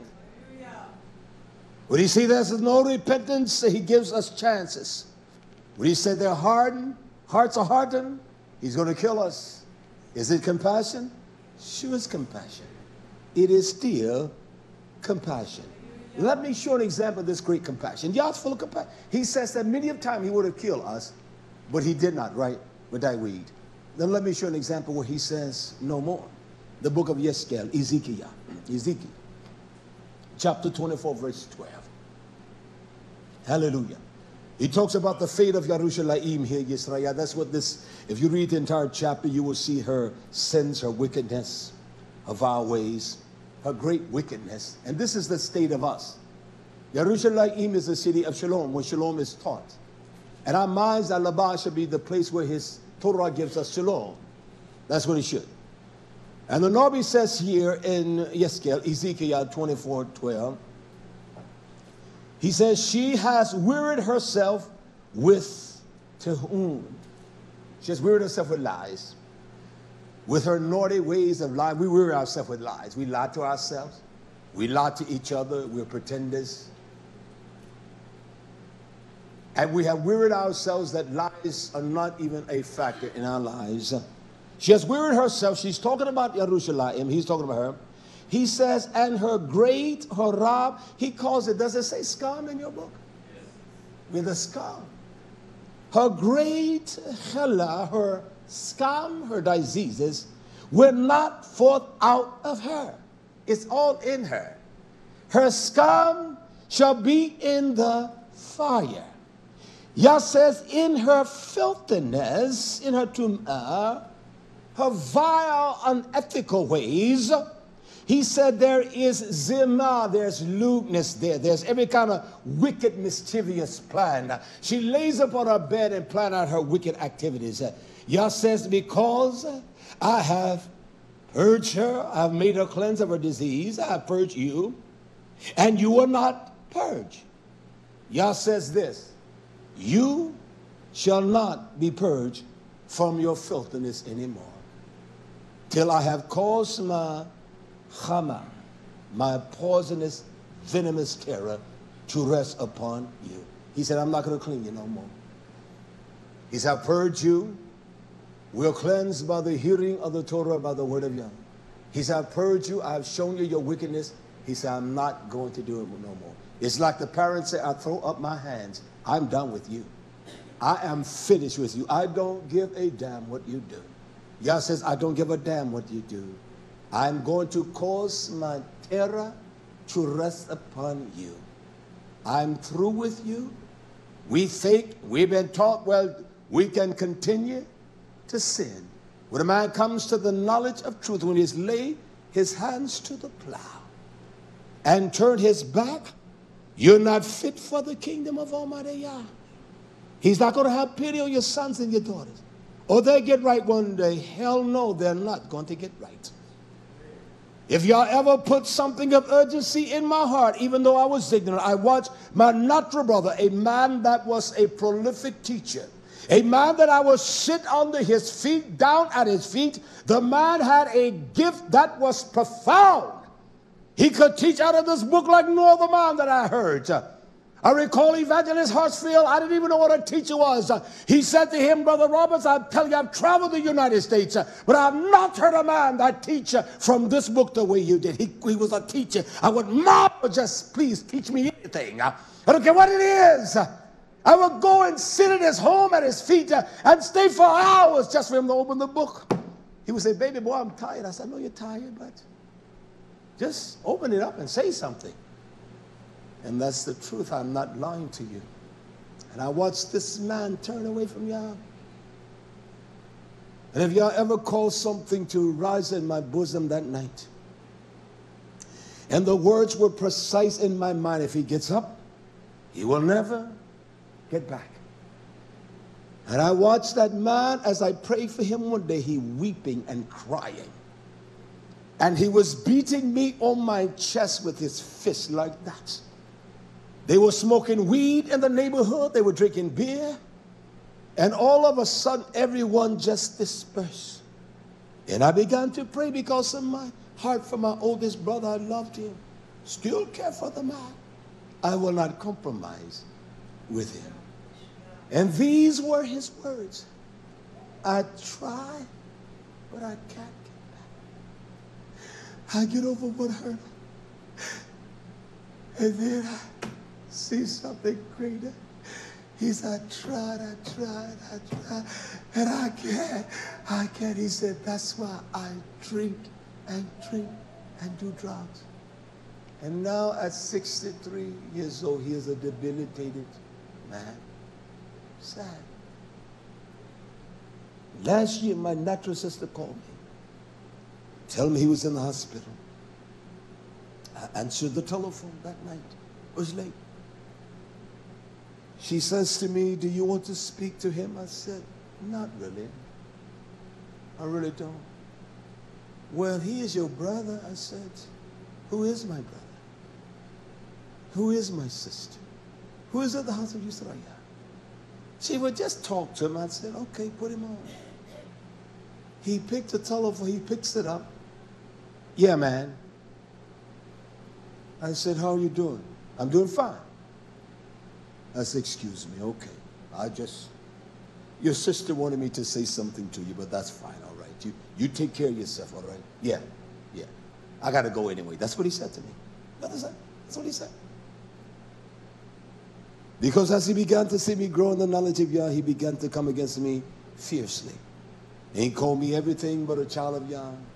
He called me a mother seducer.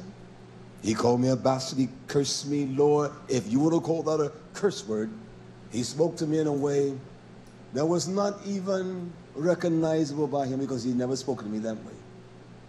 Never. And I said to my friend, you better be glad that I'm a man that even in all of my ignorance, I didn't say it that way, but I know the mighty one. Because if it wasn't for that, boy, I would break you in pieces. There's nothing you can do with me, nothing you can. So they're not just coming back like you think. He cut them off in the wilderness by the tens of thousands, and they didn't get back. When they rose up against his messenger, Korah, Dathan, and Abiram, Yah killed, he opened the earth to their little babies, their calf, their servants, their wives, their children. They all went down into the gates of Sheol, hell, alive. Is he merciful? Sure, he is merciful. We have been taught this synthetic form of religious whoredom, and we think that Yah is just going to continue to serenade us and say, stop, stop, stop. No. When we hear the warnings of Yah, we don't go any farther. When you hear that train, if you're driving, you come to a railroad track and the railroad blocker is not down, you hear that train, it sounds, you can hear it for a mile. You can hear it. Now, a fool will try to beat the train, and you will see many die that way. But a wise man, he will bag back and say, I'm not going across that track. So when Yah warns you, you don't proceed any farther. You stand still. You stand still to see the salvation of Yah. You don't move yourself from that position until he calls you to progress. In knowledge of his truth, you allow Yah to deal with you right there. He said, I'll purge you. You won't hear me. He said, I'm not going to purge you no more. No more, Yah says. He said, you shall not be purged from your filthiness. Did he say no more or any more? What does he say there in Ezekiel? What did he say? What did he say? Come on. He said anymore. So is there a chance you're going to be purged? If Yah says you shall not be purged anymore, there is no chance that you're going to be purged. There are those that you control, you're not going to purge them. I'm not going to waste Yah's time with a rebellious, hard-headed generation. You go on, get away from me. He said, you're not going to be purged anymore till I cause my fury, my anger to rest upon you. Yahweh has spoken. Did he speak this, or is this YisraYah? Yah said, I have spoken it. It shall come to pass, and Yah said, I will do it, and I will not go back. I will not go back. Neither will I have mercy, neither will I have pity, neither will I have compassion on you. I will not even look upon you, neither, Yah says, will I nacham. Neither will I have this sorrowfulness that I am taking you to the hell because you have caused me hell. He said, according to your ways. So he's going to reward us according to our ways, isn't he?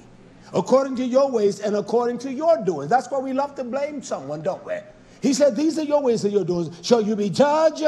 Says the sovereign Yah. We don't want to say that, well, everybody's against me. No, you're against Yah, you stupid man. You silly woman. You're against truth. You're against what Yah commands. So you want to try to blame you. It's your doings that have put you in the position you're in. Your agony is coming from your own damn wickedness, your sins, your own wicked ways. It's not someone else's. You want to justify yourself and put it off on someone else. They are wrong. No, you're wrong, Jezebel. You're wrong, fool. Stupid man. You think you have compassion. You don't have compassion. You think you love and you don't know how to love. You think you love someone. You know why he's going to do this, don't you? Do it if you all despise Yah's truth. Don't even answer. There's no one here to despise the truth, I know. Oh, I know how self-righteous we are. You would say, oh, I don't despise this truth. But this is what Yah says here in the same book, chapter 20. Yah says, this why this is coming upon us. He says in chapter 20, verse 16, because they, is that singular or plural? They is plural. Ezekiel 20:16, because they ma'as, because they despise. Have we despised Yah's truth, his messengers? Sure we have. Because they despise my judgment. We despise. Who in here loves judgment? Don't raise your hand. We despise judgment, don't we? That's why we don't judge. That's why we don't make, discern. We do not judge the matter because we despise it. You find people that cannot judge anyone. They don't want nobody to judge them. That's why I judge. With the same judgment I judge, it shall be meets unto me. You find a coward that will not judge someone because they don't want to be judged. You find a dirty beast of a slut, of a bastard slip of a man. I'm using the words that they will make an impactual importance in your mind. They will never judge anyone. When you find these bastard slips of men call themselves preachers will not judge because they don't want to be judged. They don't want to be exposed. I judge hard because I want Yah to judge me hard. Judge me, Yah. Correct me, Yah, in your judgment and not in your anger. Do you want to be corrected? Is correction compassion? Is correction compassion? It is, isn't it? Is correction compassion? It's judgment. And he judges. Hallelujah. That's why Yah, correct me in your judgment and not in your anger. See, when he gets angry, he's going to burn you to the gates of hell. You understand? Hallelujah. He says, because they despise my judgment. We hate the judgment. Ezekiel 20:16. That's why he destroyed them in the wilderness. And we're in the Bit Midbar too. We despise the judgment of Yah, his justice, and walk not in my hukha. I say don't do that. He gives a limitation for the husband. He gives a limitation for the wife. He gives a limitation for the children. Wife, you never go beyond that limitation. You don't run your mouth. You be quiet. It is the beauty of the quietness of your quiet and meek Raah, whereby the man will be Yasha. You're quiet. Be quiet. You don't try to instruct him and command him. You don't have to show him where it's wrong. You're wrong. You're not the head. It was the woman that was caught in transgression, not the man. That's what the word says. It was the woman that was deceived. That's why these whole houses are filled with women, are they not? And the men are in there just laying the women. You got little whole houses where one man laying 2 or 3 women in the same place. And they know about it, and they're mad at each other. Instead of kicking that dog in the head, they're mad at each other. And they get mad at each other. She took my boyfriend. If you got a boyfriend, you're a silly hoe. You got a girlfriend, you're a jackass of a man. That's right. Hallelujah. That's all right. I intend for you to be uneasy, whoever you are. I don't care who you are. Yah says this. He says, listen to this now. They despise my judgment. They walk not in my statutes. And they polluted the chala, my Shabbat. They say to hell with what Yah has ordained. I know it's the Shabbat, but I'm going to do what I want to do. I'm going to do other works. No, you're wrong, man. Woman, you are wrong. He said they have profaned, they have polluted my Shabbat. For their love went after their idols. Nevertheless, he said, my eyes spared them from destroying them. Neither did I make an end to them. See, he did not make an end in the wilderness. But I said to their children in the wilderness, walk you not in the statutes of your fathers, of your Avad, neither observe their rulings. Don't judge the way they judge. Don't do what they did, nor torment or defile yourselves with idols, that you esteem yourself, you lift yourself up, you lift your children, your wealth, or what you perceive as wealth up. He says, I am Yah, your Abba, walk in my statutes and keep my, see, we must keep the judgments of Yah, the mishpatim, and do a sah, or fashion yourself, do them. And he says, I want an kadash, set apart my Shabbat, my Shabbats. And they shall be a sign between me and you, that you may know that I am Yah, your Abba. He said, my Shabbat, my feast days, it is a sign between you and me. He said, well, have compassion. Just don't do what your fathers have done. Don't do what your dad has taught you. As my mother say, I will lay my religion down. You can't lay religion down, but you can't lay truth down. He said, don't go the way your daddy went. Don't go the way your mama went. I want you to keep my Shabbats, my feast days. He says, and I will spare you. I will be with you. Well, we don't even do that right. We get legitimately honest about the matter. We must do that. We don't keep the Shabbat. That daughter up there in Indiana, her husband does not even do anything to cause her not to keep the Shabbat or the feast days. He lets her do that. He doesn't fight her. And it was always contention in the house until one day she writes this messenger or calls me. Well, what do I do? And she was telling me her situation. The first thing I said, shut your mouth, woman. Just be quiet. Don't say anything. Just take my approach for a moment. Just don't say anything. Let him talk. Let him raise all the hell. You just be quiet and watch what happens. It wasn't 3 months later that she could see the whole ambience of her house change. Everything began to change because she obeyed the messenger of Yah. That's why I don't like talking with silly women and men. Well, what if I, no, man, just hear me. I don't need you to talk. I've seen your situation 1,000 times. Just hear what I say and you will see that there will be a remedy in your life. You understand? I've counseled many of the married and I know what the problem persists. Hallelujah. Just be quiet, woman, and you will see a radical change. And she told the Yah for that, and her faithfulness is astounding. It is. Other pigs don't want to hear that. They get mad. There are women that are like brute beasts and men that are like pigs. There are women that are brutish and piggish and men that are like dirty dogs. They are.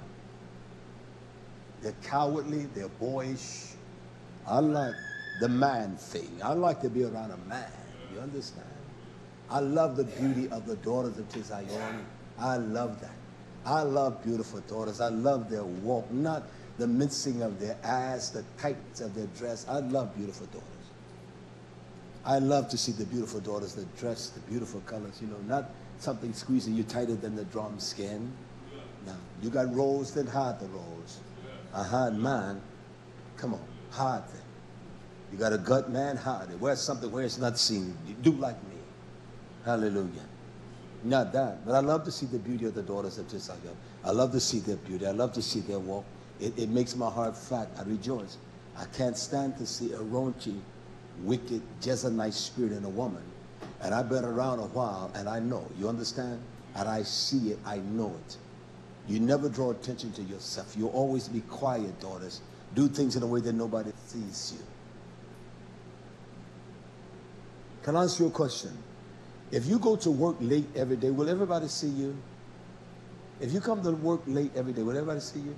If you come before everyone gets there, nobody sees you, do they? Huh?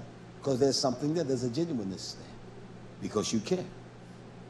When I went to work, I was the first one to the job. I was there at 6 a.m. When I got there, no one was there.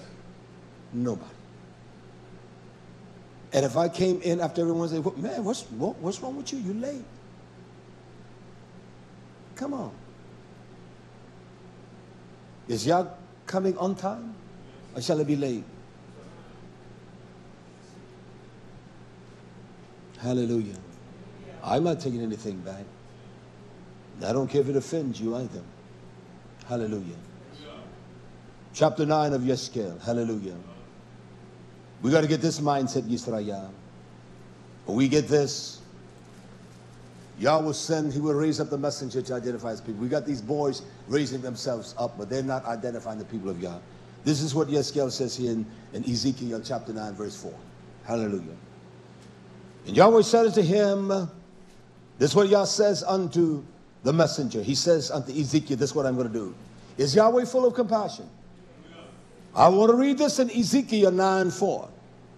Yahweh said to him, go through the midst of the city, throughout the midst of Yerushalayim. He said, I want you to set a tav, a mark. I want it to be a sign. And this sign is an exception of judgment. That's why Yahshua said that when the Ruach HaKodesh shall come, it will be the sign of Yah that we're exempt from the judgment or the terror of Yah. I want you to hear this, YisraYah. He says, and set a mark upon the foreheads of who? Who? The men. The men. Set a mark upon the foreheads of the men, not the women. Because the covering of the woman's house is the man. He said upon the men that achnach, that sigh. And that achnach is like the cow. When the cows don't have hay when it's cold, you can hear them. They will moan. That's the kind of sign that he tells him. That's what achnach is. He said, I want you to groan like a cow. When these cows do not have hay in the winter, all of those cows will groan and groan until they get hay. That's the cry the messenger shall make. He says, I want you to anach. And that I want you to anach, I want you to groan and cry, I want you to lament. For what? For all the abominations that are being done in the midst of my people thereof.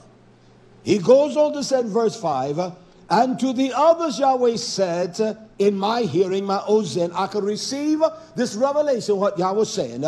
He said, I want you to go after those that mark them, the messengers, the melach that mark them. I want you to go after him through the city. He says, and I want you to nakha, I want you to kill I want you to kill, I want you to attack. I want you to destroy. This is the one that's full of mercy, isn't he? He said, I want you to conquer. I want you to ravish. I want you to subjugate them. I want you to bring them down. You go after them. He says this, and let not your eyes let there be no pity. I don't want you to have compassion. I don't want you to spare. He says this, now this is cold, isn't it? He said, neither have hus or pity. He said, I want you, in verse 6, he said, I want you to kill. I want you to harach. I want you to pierce with the sword. I want you to kill utterly. Oh, the Zaken. She's old and she's moving, but she's a wicked old Jezebel. He's an old man, but he's a wicked, dirty, depraved, vile thing. He said, I want you to kill old. I want you to kill Bachor, young, and that is the young man. They're killing the young men today in the streets, are they not? He said, I want you to kill old. I want you to kill young. I want you to kill both Beth-Ulah, the virgins, because they're dirty. They say they're virgins because they haven't had a man, but they are dirty little Jezebels. They are sneaky. They are wicked. They are corrupt. They have no kind of sense of caring. They don't give a damn. They have no compassion. Yah said, kill the dirty little Jezebels because they will show no compassion on a man. Although a woman is a virgin, that doesn't mean she has compassion. That doesn't mean she knows how to love, because a wicked mammy hasn't taught her how to love and how to be kind and affectionate to a husband. He said, you kill the Beth-Ulah, these dirty little whores. You kill them, you kill the Beth-Ulah. And he said, and Taf, kill the little babies. Is that little tank of yours asleep there back, Yosipia? Bring him here. I want you to see a Taf, you that's looking. God said, kill him. Y'all, please don't. I'm going to have to stand in his stead. He's a happy little fella. He's so nice. Look at this Taf. Look at that camera up there for me. Look. Look at that. See that? Look at that. See this little Taf? Yeah, you tell me to take a sword and to cut. You tell me that's compassion? Oh.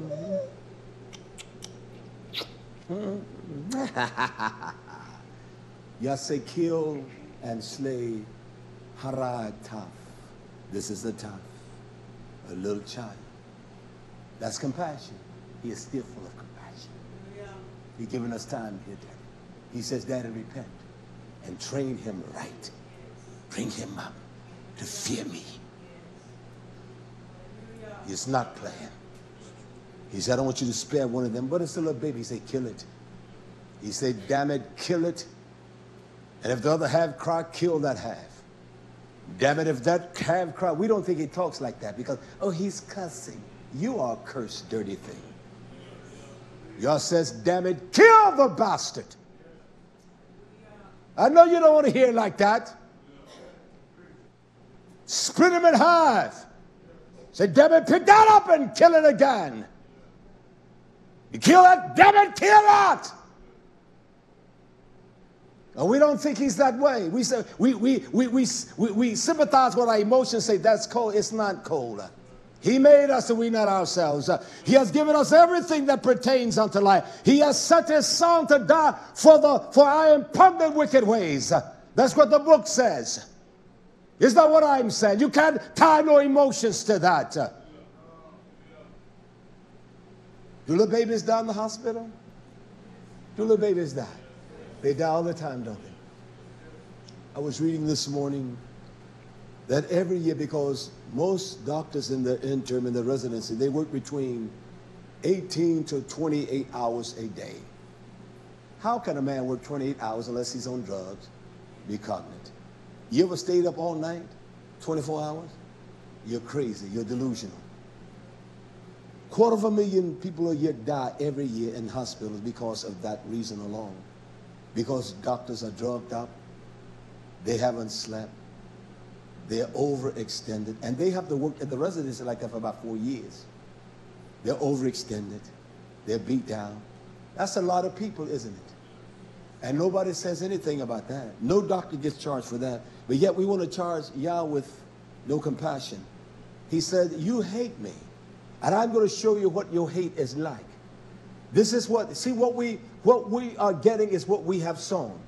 So if he sowed that kind of wickedness, when that son, when Yah say cut him in half, it's because he has sown that, because he has hated Yah, and he has sent the curse upon his children, down to the third and the fourth generation. That's Yah. You can question it all you want to. You don't have to like it. It doesn't mean anything to him. He said, I want you to kill the old. I want you to kill the young, the blind, the crippled, and the crazy. I want you to kill the old ones. I want you to kill these little virgins that when they got their titties out, they said they're virgins. And everything you see, their titty nipples, they show on their buttocks and everything. He said, kill them, they're polluted little things. Oh, my little girl are virgins, they're little dirty little whores. Kill the young men, they're not worth a damn. You got the cities that dropping them like flies. I was listening the other day that true best of friends, he had him on his MySpace site. And the MySpace site, he was in this little gang, and the gang said he snitched. He said, kill him. He went and shot the boy in the head, killed his best friend. He was only 16 years old. You say kill them. Kill the babies. Kill the daddy, the old man, when he holler, kill him. When he cry, kill him again. Damn it, pick him up and cut his head off. That sounds gross, doesn't it? We have mistaken the compassion of Yah because we have done him so dirty. It's almost like a man. He comes home from work and he knows his wife is a whore. Just like on last Tuesday, right here in Pageland, right here in the city, the man, he knew his wife was sleeping with this other man. He comes home and he kills the wife. Boom, boom, boom, kills her dead. Righteous judgment. No. I'll walk away from the slut. He kills his wife. He comes outside undoubtedly. Undoubtedly had the pistol in a little small town like this. The police, the deputy sheriffs, they put it down. He didn't. And then they kill him. They kill him. He said, kill the old. This is not my writing. It's either you believe all the book or you believe none of it. Either you understand the compassion of Yah, what we call is compassion. That's why Yah says, man, kill that dirty one. You kill. I don't care if it affects the children and all. You let her know she's a Jezebel. Let the man know she's a dirty bastard. Kill the house. Oh, the story of them coming out of YisraYah is a little story, isn't it? But he killed the firstborn. When Yahshua was born, the same thing happened. They killed the babies. Are they killing babies today? It has all been prophesied, hasn't it? We're going to die, YisraYah. We better hear what Yah says. Hallelujah. He said, I want you to kill. Listen to this. He says, old and young, verse 6, he said, Harad, old, young, both virgins, the little children, the women. He said, but come not near unto any whom have the tav, the mark. And he said, I want you to begin here at my Migdash place. Then he began at the ancient men, which were before the house. He's going to begin with the men. We can play all we want to, ancient men. We can play all we want to, Zakim. You can cover the sin all you want to, but the day is coming. You can act like a jackass of a clown all you want to, man, but the day is coming. He said, I want you to begin with the man. He said, because this is in my house, because they were cowards and they did not stand. The children are like that because, Daddy, in my days when the boy was out of hand, I don't care whether it was an elder who would take the boy and spank his little buttocks and say, sit down. He said, I want you to begin at the elders. Start right there. They knew what was right to do and they did not do it. He said, I want you to begin with the ancient men, which are before the bed. And Yah said to them, I want you to tell me, I want you to defile the bed and fill the courts with the dead, the kala. I want you to kill them. He said, go forth. And they went forth and they slew in the city. And it came to pass while they were slaying them. Yeskel said, I was left alone. He said, in my face, and I fell upon my face. What can you say to Yah? You can't say to that tornado those tornadoes that happened, dropping and all that, to kill 143 people. You can't say stop. You can't say that. He said, I fell on my face before Yah and cried and said, ah, Yah, listen, we better be glad. We better be glad. He said, ah, Yah, will you destroy all residue, the she'arith, the remnant? Will you destroy that? He's going to save the remnant. He said, in the midst of this terror, will you destroy the remnant of YisraYah and pouring or shafach out your fury upon Yerushalayim? Then said Yah to me, the iniquity, the ovon of Beit YisraYah and Yehuda is exceedingly, it is me'od, it is much, it is exceedingly great. And the land is full of wickedness, sin, damn. He said, the city is full of perverseness. For they say, Yah has azab. He has forgotten us. He has abandoned us. And the earth. And Yah sees not. He doesn't see what we're doing. I can do what I do and Yah doesn't see. That's a sad mentality. Well, you think Yah doesn't see your wickedness. So Yah doesn't see me. I can do what I want. I can shake my booty. I can do my thing. I can go and steal from the people. I can rob them. There's nothing to rob us of. There's no money here. Never been no money here as a whole, as a people. I've had nothing to rob you of, YisraYah. Hallelujah. And we say, Yah doesn't see us. He doesn't see what I'm doing. I can hide under darkness. No, you're not hiding, my friend.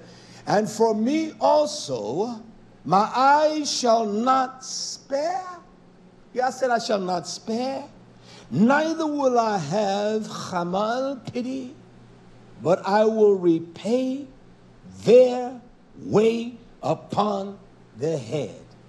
Be not deceived, Yah's not mocked. For whatsoever a man soweth, you're going to reap it. You're going to. Your greatest compassion is telling the wholeness of the counsel of truth. And don't pretend. If you love me, tell me the truth. Don't hide it from me.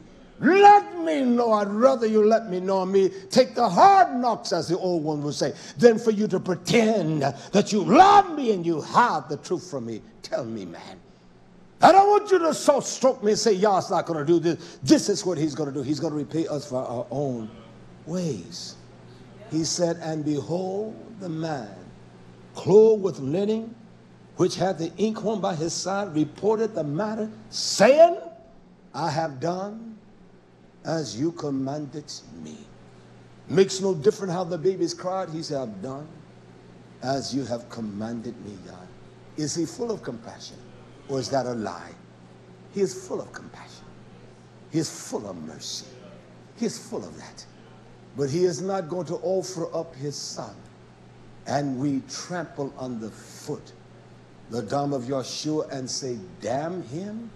You can forget that, YisraYah. You can forget that. It's not going to work that way at all. It's not going to work. If we walk in his obedience, then we shall receive the blessings of Yah, and then he shall spare us. I have a few more verses I want to close with. Hear this. In the book of Devarim, Deuteronomy chapter 7, verse 12. Hear this quickly. We must be obedient unto the counsel of Yah. It's wonderful to have those among you that have the wise counsel of Yah. Fool does not adhere to counsel. You find foolish men and women, they don't want to hear counsel. It says here in the book of Devarim, chapter 7, verse 12. Yah says, therefore it shall come to pass, if you shalach, you hearken to these judgments. You understand we must hear the judgments of Yah, the mishpatim. You hearken unto the judgment. He says, and I want you to nasat, to shema, to keep, and do them. Why? That Yah your Abba shall keep with you the Brits and the Hasid, which he swore unto your Avad. And he will love you and bless you. What? We must keep the judgments of Yah. If we do that, he will love us and bless us. He will love you and bless you. He will multiply you. He will also bless the fruit of your womb and the fruit of your land, your corn, your wine, your oil, and the increase of your cattle, and the flocks of your sheep. In the land which he has Shabbat, he has sworn with an oath to your Avad to give you. You shall be blessed above all nations, all people. There shall not be a male or a female barren among you and among your cattle. He said, if you keep my judgment, we will not be barren. We will not be fruitless. We will have much. We will multiply, YisraYah, because we don't keep judgment, because we don't keep the statutes. We don't honor what God says. We're barren. We have no life in us. We look dead. If I had a mirror and put it before us and you see your reflection, here I've been standing here for a few hours and my feet, they're not hurting, but it's hurting because I'm standing here. But still, I have that energetic drive of Yah's fire in my bosom. He said, if you keep my judgment and do what I tell you, he said, you shall be blessed above all people. There shall not be a male or female among you barren nor your cattle.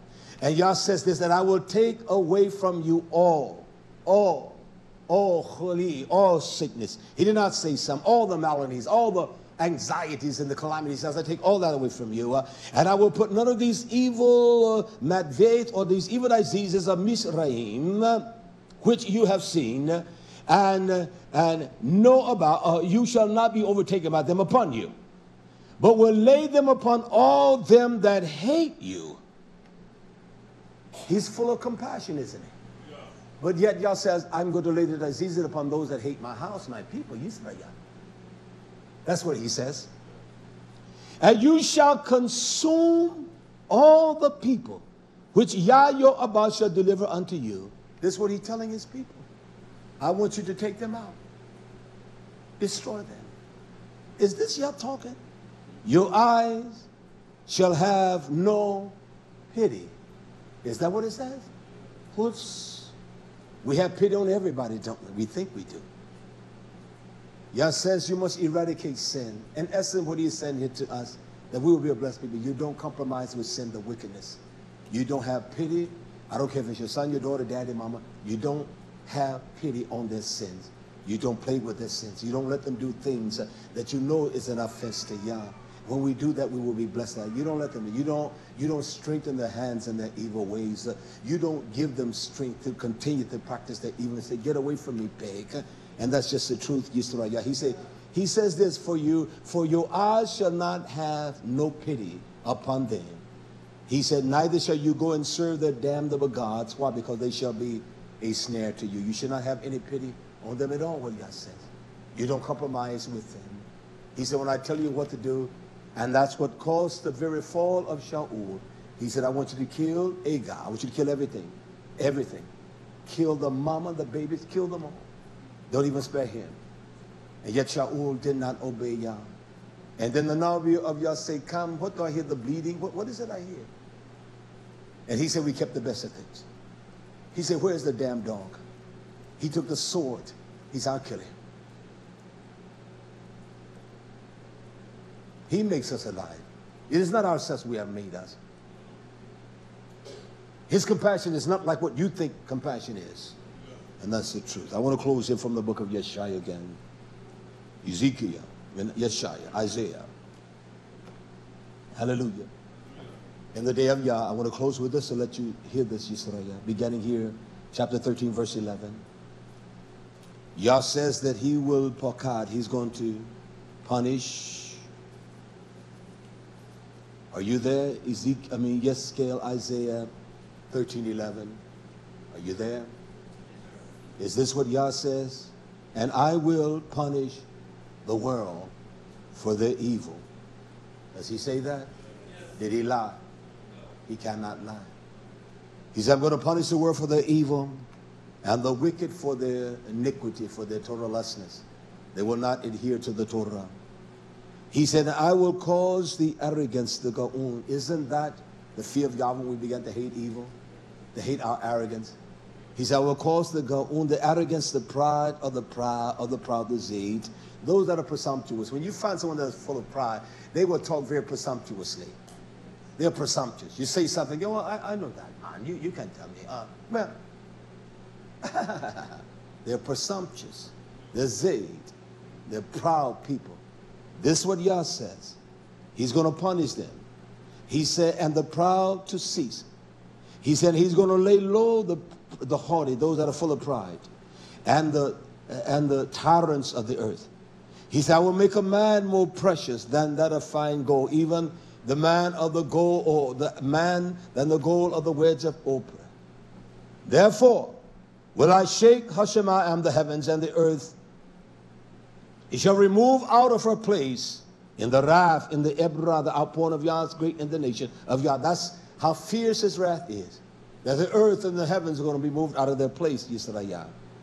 He is the Abba of hosts. In the day of his fierce anger, his haron, his anger, a man shall be as a hunted gazelle. He's going to run, but you're not getting by. And as the sheep that no man takes up, every man shall turn to his own and flee into his own land. Everyone that is found shall be killed, shall be thrust through. And everyone that is joined to them shall fall by the sword. This is Yah. He said their children, their little ones, their children who also shall be dashed to pieces before their eyes. You all hear the warning of Yah? Is he compassionate? Is he compassionate? Sure he is. He said, I'm going to dash them to pieces before their eyes.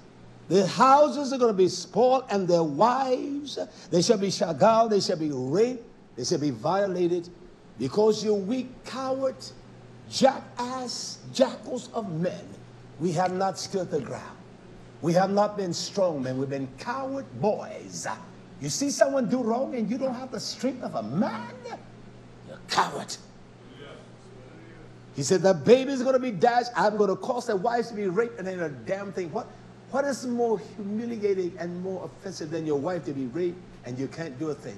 We must stand in the stance of Yah now, YisraYah, you men of Yah. And quit being a coward and so convoluted and making excuses for the world. He's going to kill this world. Hallelujah. He said, your wives are going to be raped. He said, behold, I will stir up the Medes. And the Medes represents the violent mentality of this hour. The wicked is the sword of Yah. He's going to use the wicked to reap havoc upon the world. He said, against you, YisraYah, which shall not regard silver. They don't give a damn about money. As for gold, they shall not even delight in it.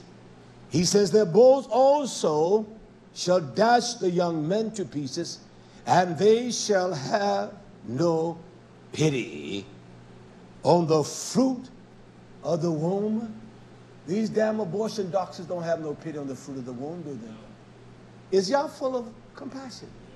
And yet he said, even their fruit of the womb, they will have no compassion. Their eyes shall not even spare the children. Who's going to raise them up? Yah. Who's raising up this government that we're in today? Who put kings in place? Because we as a people, if YisraYah, we of the diaspora, you that are scattered, you that have the light of your sure testimony, if we would obey Yah and walk in his mishpat, we will be a people like no other people. I was talking to Yabin. I said, my friend, I know I have the ability, not because of my own strength. I can go in a city of block, 5 blocks. And if the people will listen to me, you will see a renovation of a city of people, a beautiful environment. I can change the whole place within 2 years. I know I can. And there will be a wealthy people. Hell, in that city block, what kind? You make your own Chinese food. Let the daughters prepare it. You can eat what you want to. You have murder. You have riches. We have buses and system shadows. We bring it into our bake. And no cook him out of it. Get caught stealing. In hell, he'll lift his eyes. Cast the damn dog out. But no one is going to hear that. No one wants that. I could take the city, and I will get the buildings there too. I will command it of the rich and the wicked. We're going to do something here you never seen. You understand? But a simple messenger, they don't want that, so they will live that way in decay and poverty, sick, drunk. Look at some of you, you look drunk, dead. Your health is not well. Yah say he will remove the maladies that can leave from among us if we obey his judgment. We look dead, you're sleepy. Hallelujah. I'm going to stop there. You don't want to hear no more. Is he full of compassion? He's still full of compassion. So I preach the way I preach because I'm full of compassion. I have the compassion of Yah. I speak to warn you. That's why Yah speaking to warn us. He spoke like that to let us know the devastation of his acts and how powerful they are. And so he's letting us know, don't do that. YisraYah, you come out from that. You don't do that. Hear what I say. Just obey me. Because there's a day I'm not going to have pity. And you don't want to suffer my vengeance and my hand. We don't want to do that, do we? No, we don't. May the riches of Yah rest upon you, all you that have joined us in the live broadcast today. May Yah's strength rest upon you. Hallelujah. Hallelujah. Hallelujah. Hallelujah. All right. Some of you all get offended. Do we have anyone to drop off as we went along? So they drop off. They don't like to hear this man talk like this. But yet they will say they have compassion. They say they love everybody. I've never said that. I knew there was something wrong with that when I would hear that. I love everybody. I said, I can't say that. And I've never said that. It's difficult for me loving the ones that are with me. I've never said that. Oh, I love everybody. They're liars. That's what this polluted mind has taught us, the mind that has translated everything. How do you love everybody and you're killing everybody? How do you love everybody and you're stealing everything? How do you send your missionaries to the country, say you love everybody, and you pollute the countries? You pollute the people, you rob from the people. How do you say you love everybody when the people in the South were slaves, and there's no way in hell they were going to overthrow that because of the cotton and the money and the wealth that was coming into this country, and yet you was a big-time Baptist, and so what you did, you said we would take the Negroes and create a little something for them. How can you say that? Don't you understand the spirit of these organizations are still there? The leaders, the founders, don't you know they're still there? If I talk like this, I'm racist, am I not? And you Negroes get the feeling sorry. I'm not feeling sorry. I will tell you the truth. Hallelujah. I don't judge no man because of the complex of his skin. He will let me know if he's a true daughter, a son, a daughter to Zion, or he's just a fool. His skin complexion means nothing to me. Hallelujah. But I know the nature of what I call the white mind. I know that mind too, you understand? And you begin to protect that. Something wrong with you. I don't give a damn who you are. Hallelujah. I protect Yah. I'm set for defense to defend Yah, YisraYah. Damn every white man, damn every black man. Let Yah be lifted up. Hallelujah. But we must deal with the actualities and truths of things. Hallelujah. And I'm not hiding anything. So let us examine your compassion. You will find out how much compassion you really have. You don't have the compassion you really think you have. You'll find out how much you care for somebody. But you don't use judgment. That is the true plum of any kind of compassion, that you judge righteously. You don't judge me after the seeing of the eyes. God doesn't judge after the seeing of the eyes or the hearing of the ear, but he judges righteously, doesn't he? And that's the way we should do. Matter coming for you, say, well, okay, you're wrong, brother. Sister, you're flat out wrong. No, you're wrong. No, you're wrong. You're wrong. You're flat out wrong. And when you can't discern what is right and wrong, when you don't have no experience, you don't know, you are a stupid jackass. I don't care whether you're a woman or a man. I don't care whether you're a hot or an up. You are stupid. When someone never has any ability to judge a matter or to correct you, I don't want to be around them. Correct me, Yah, in your judgment. I don't want to be around nobody like that. Hallelujah. That's why I tell the elder sisters, you judge the matters. You take care of the matters. Judge the matter properly. You don't judge the matter because if you judge the matter, you got to judge yourself. I got flaws. I know you got flaws. That's why you're in the shape you're in. That's why you look the way you look. That's why you act the way you look. It is a fact because you don't judge matters righteously. I'm going to always judge a matter. I want you to judge me. Huh? I don't hide nothing. Come on in, knock on my door. I don't have to wait. Hold up. I don't have to say that. Come on in. I don't have to hide nothing. You hide something because there's something wicked in you. I don't give a damn who you are. What you say, you can say what you want to. You judge the matter righteously. Hallelujah. Hallelujah. And don't hide the wickedness. The difference between you covering the wickedness and covering it. You're wrong, daughter. Now don't do that again. No, don't even think about going that way. You're wrong. You understand? Don't even do it again.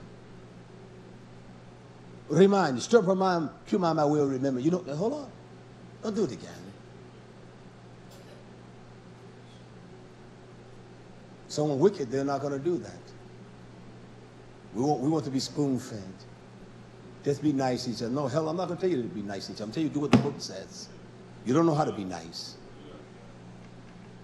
When I would go off the radio station there in Charlotte, there was some old bishop, and he had a group of people that would come on behind me. And of course, I would talk like this. I was ignorant. I was just a young, fiery, ignorant young man. And the only thing they would say, they would always say this. All the broadcasters that would come on after me, it was a group of them. They would get together. And it's just nice to be nice. So they didn't think I was nice. They never thought I was nice. And I said, oh, man, come on. Just nice. Some people, they just talk and they just, no, because I know what that's, you're trying to cover your own sins, man. It's just nice to be nice. Isn't it nice? Yes, Bishop. Yeah. Got these old silly old women. Yes, Bishop, you're right. You know something? I want to read this right here. Just to be brotherly love and to be kind. Well, I knew they would be sitting out there while I was preaching. And the manager of the radio station, the effeminate freak, will not even, I'm telling you the truth. The man will not even, I had to learn how to operate the console. He will not even turn it on for me. He was like, if you broadcast, you do. If you don't, I don't give a damn because I don't want to hear you. He will not even turn. He said, look, I'll show you how to do it, and that's it. And I had to go in there and turn those consoles on and get everything set because if it wasn't right, the broadcast wouldn't go through. And he was not going to tell me. That's how cold he was toward me. But when that other group, it was about 6, 7, 8, it was a group of them where they were coming, oh, bishop, oh, mother, oh, pastor, oh, they were just, oh. And then when I would break up out of there by myself, I would break up sometimes. He would go, when I break up out of there, when I would walk out of the door, it would get so quiet, you could hear a rat run on cotton. Everybody would get quiet. They wouldn't speak to me.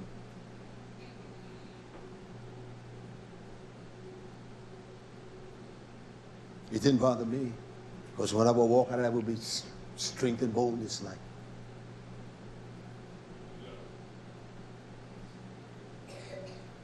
Then he would get on there. It's just nice to be nice. People don't know how to be nice to each other.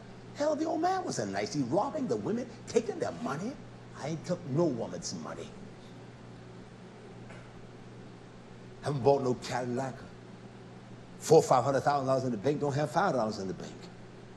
I haven't done that. Care what no one says. Hallelujah. Hallelujah. You examine yourself like you examine me. I declare unto you the fullness of Yah's counsel for your salvation, for your YisraYah. YisraYah. Yah is full of compassion. But it's not this dirty thing we think is compassion. They're marching for the sisters out there.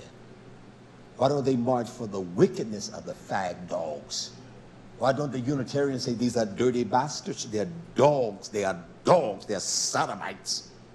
Oh, Yah loves everyone. That's a damn lie. He hated Esau. And he loved Yaakov. That's why Yeskel said, Yah, please. Whoa, my, you're going to destroy the whole. You're going to kill everything. We haven't seen the vengeance of Yah. He killed everything on earth except 8 people. Animals and all. Kill them all! Damn it! Kill them all! We don't think he's going to rage. He says his hame, that's his hot, venomous poison anger. We don't think he gets like that. When we hear these thundering Yahs, they're bombing nations, aren't they? This country. And breaking down. They're out to kill Gaddafi. Mr. Gaddafi. Man ain't done nothing to this country. He hasn't done anything to this country. And yet Yah is sending the thunder, the storm. And Mr. Obama, when they went out there to Joplin, I don't mock the people. Man, that's agony. But if you sow what you reap, and your children are going to be cursed. That's why let's sow the seed of righteousness. He said, one of the persons said, man, I've been in the war, and it doesn't look like this. We bombed, and he said, this is... See, they taking a big bomb dropping there, but Yah said, I'm taking my win. Your pride. Minot, there in North Dakota, it is called the city of majestic, magical. And it's all underwater today. Everything. They say the water is not going to subside. Yah says, all right, you use bomb, let me show you, melt. He's going to bring this nation down. That's why we better learn how to love each other. Hell, you need to learn how to love you first.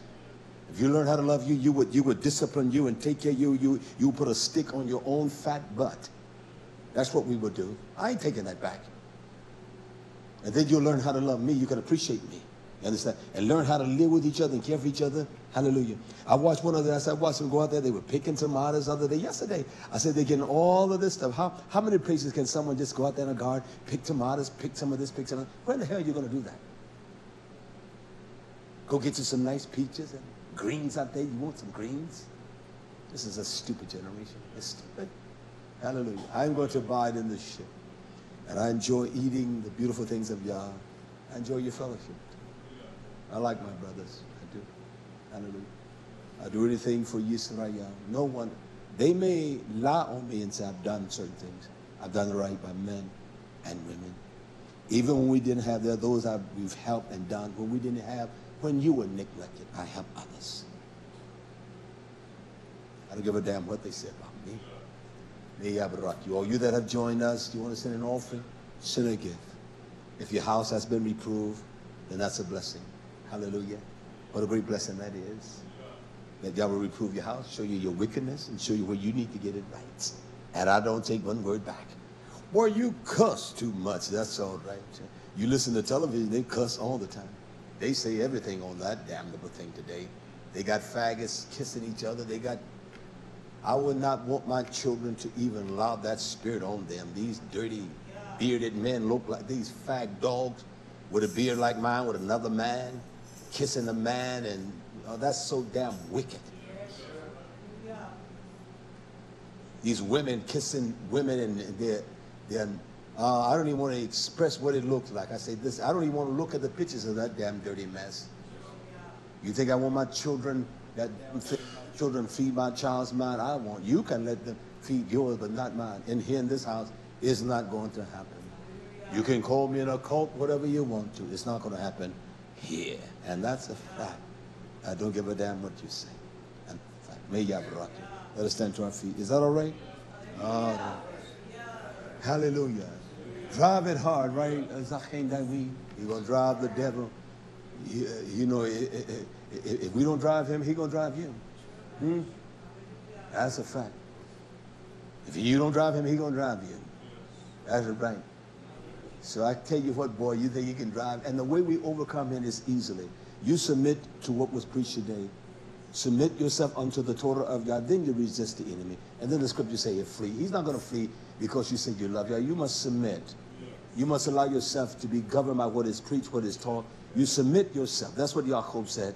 submit yourself unto the teaching of the Torah, unto his truth, then you resist the devil, and then he flee. You're not just going to resist the devil. Nobody will tell you, just resist. No, he will say, go to hell. You're not even submitting to the word. What you make think I'm going to submit to you? Then you submit yourself unto the Torah.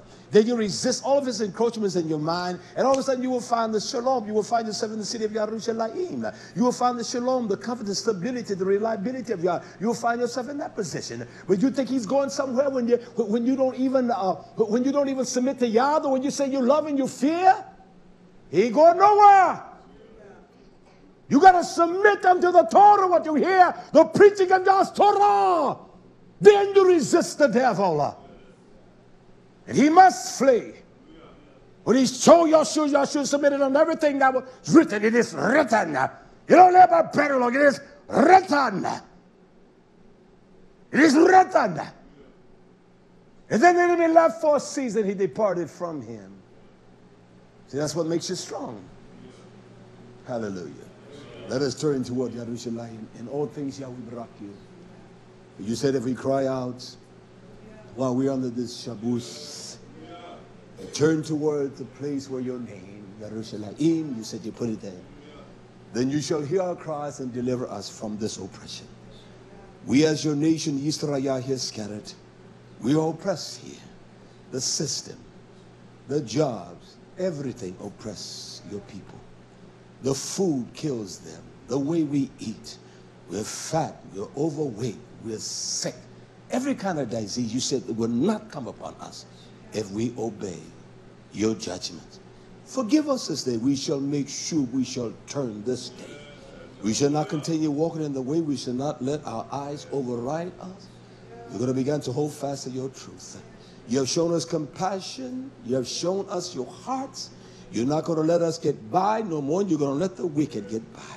Forgive us, Yah. We repent.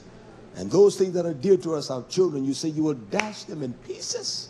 Oh, Yah, help us, I pray, your people scattered abroad. Teach our precious daughters scattered abroad everywhere how to bring their homes up in the nurturing and fear of their head, the husbandman, that their children will be blessed. And teach the man the guidance of Yahshua. Help us, Yah. We are weak men, and we need your help that we may strengthen, resolve the bosom of our precious daughters of Zion. Guide us this day. Give us rest and comfort. We ask it all. Heal your people. Your shalom in YisraYah. In Yahshua's mighty name, and with our hearts, we cry hallelujah. Hallelujah.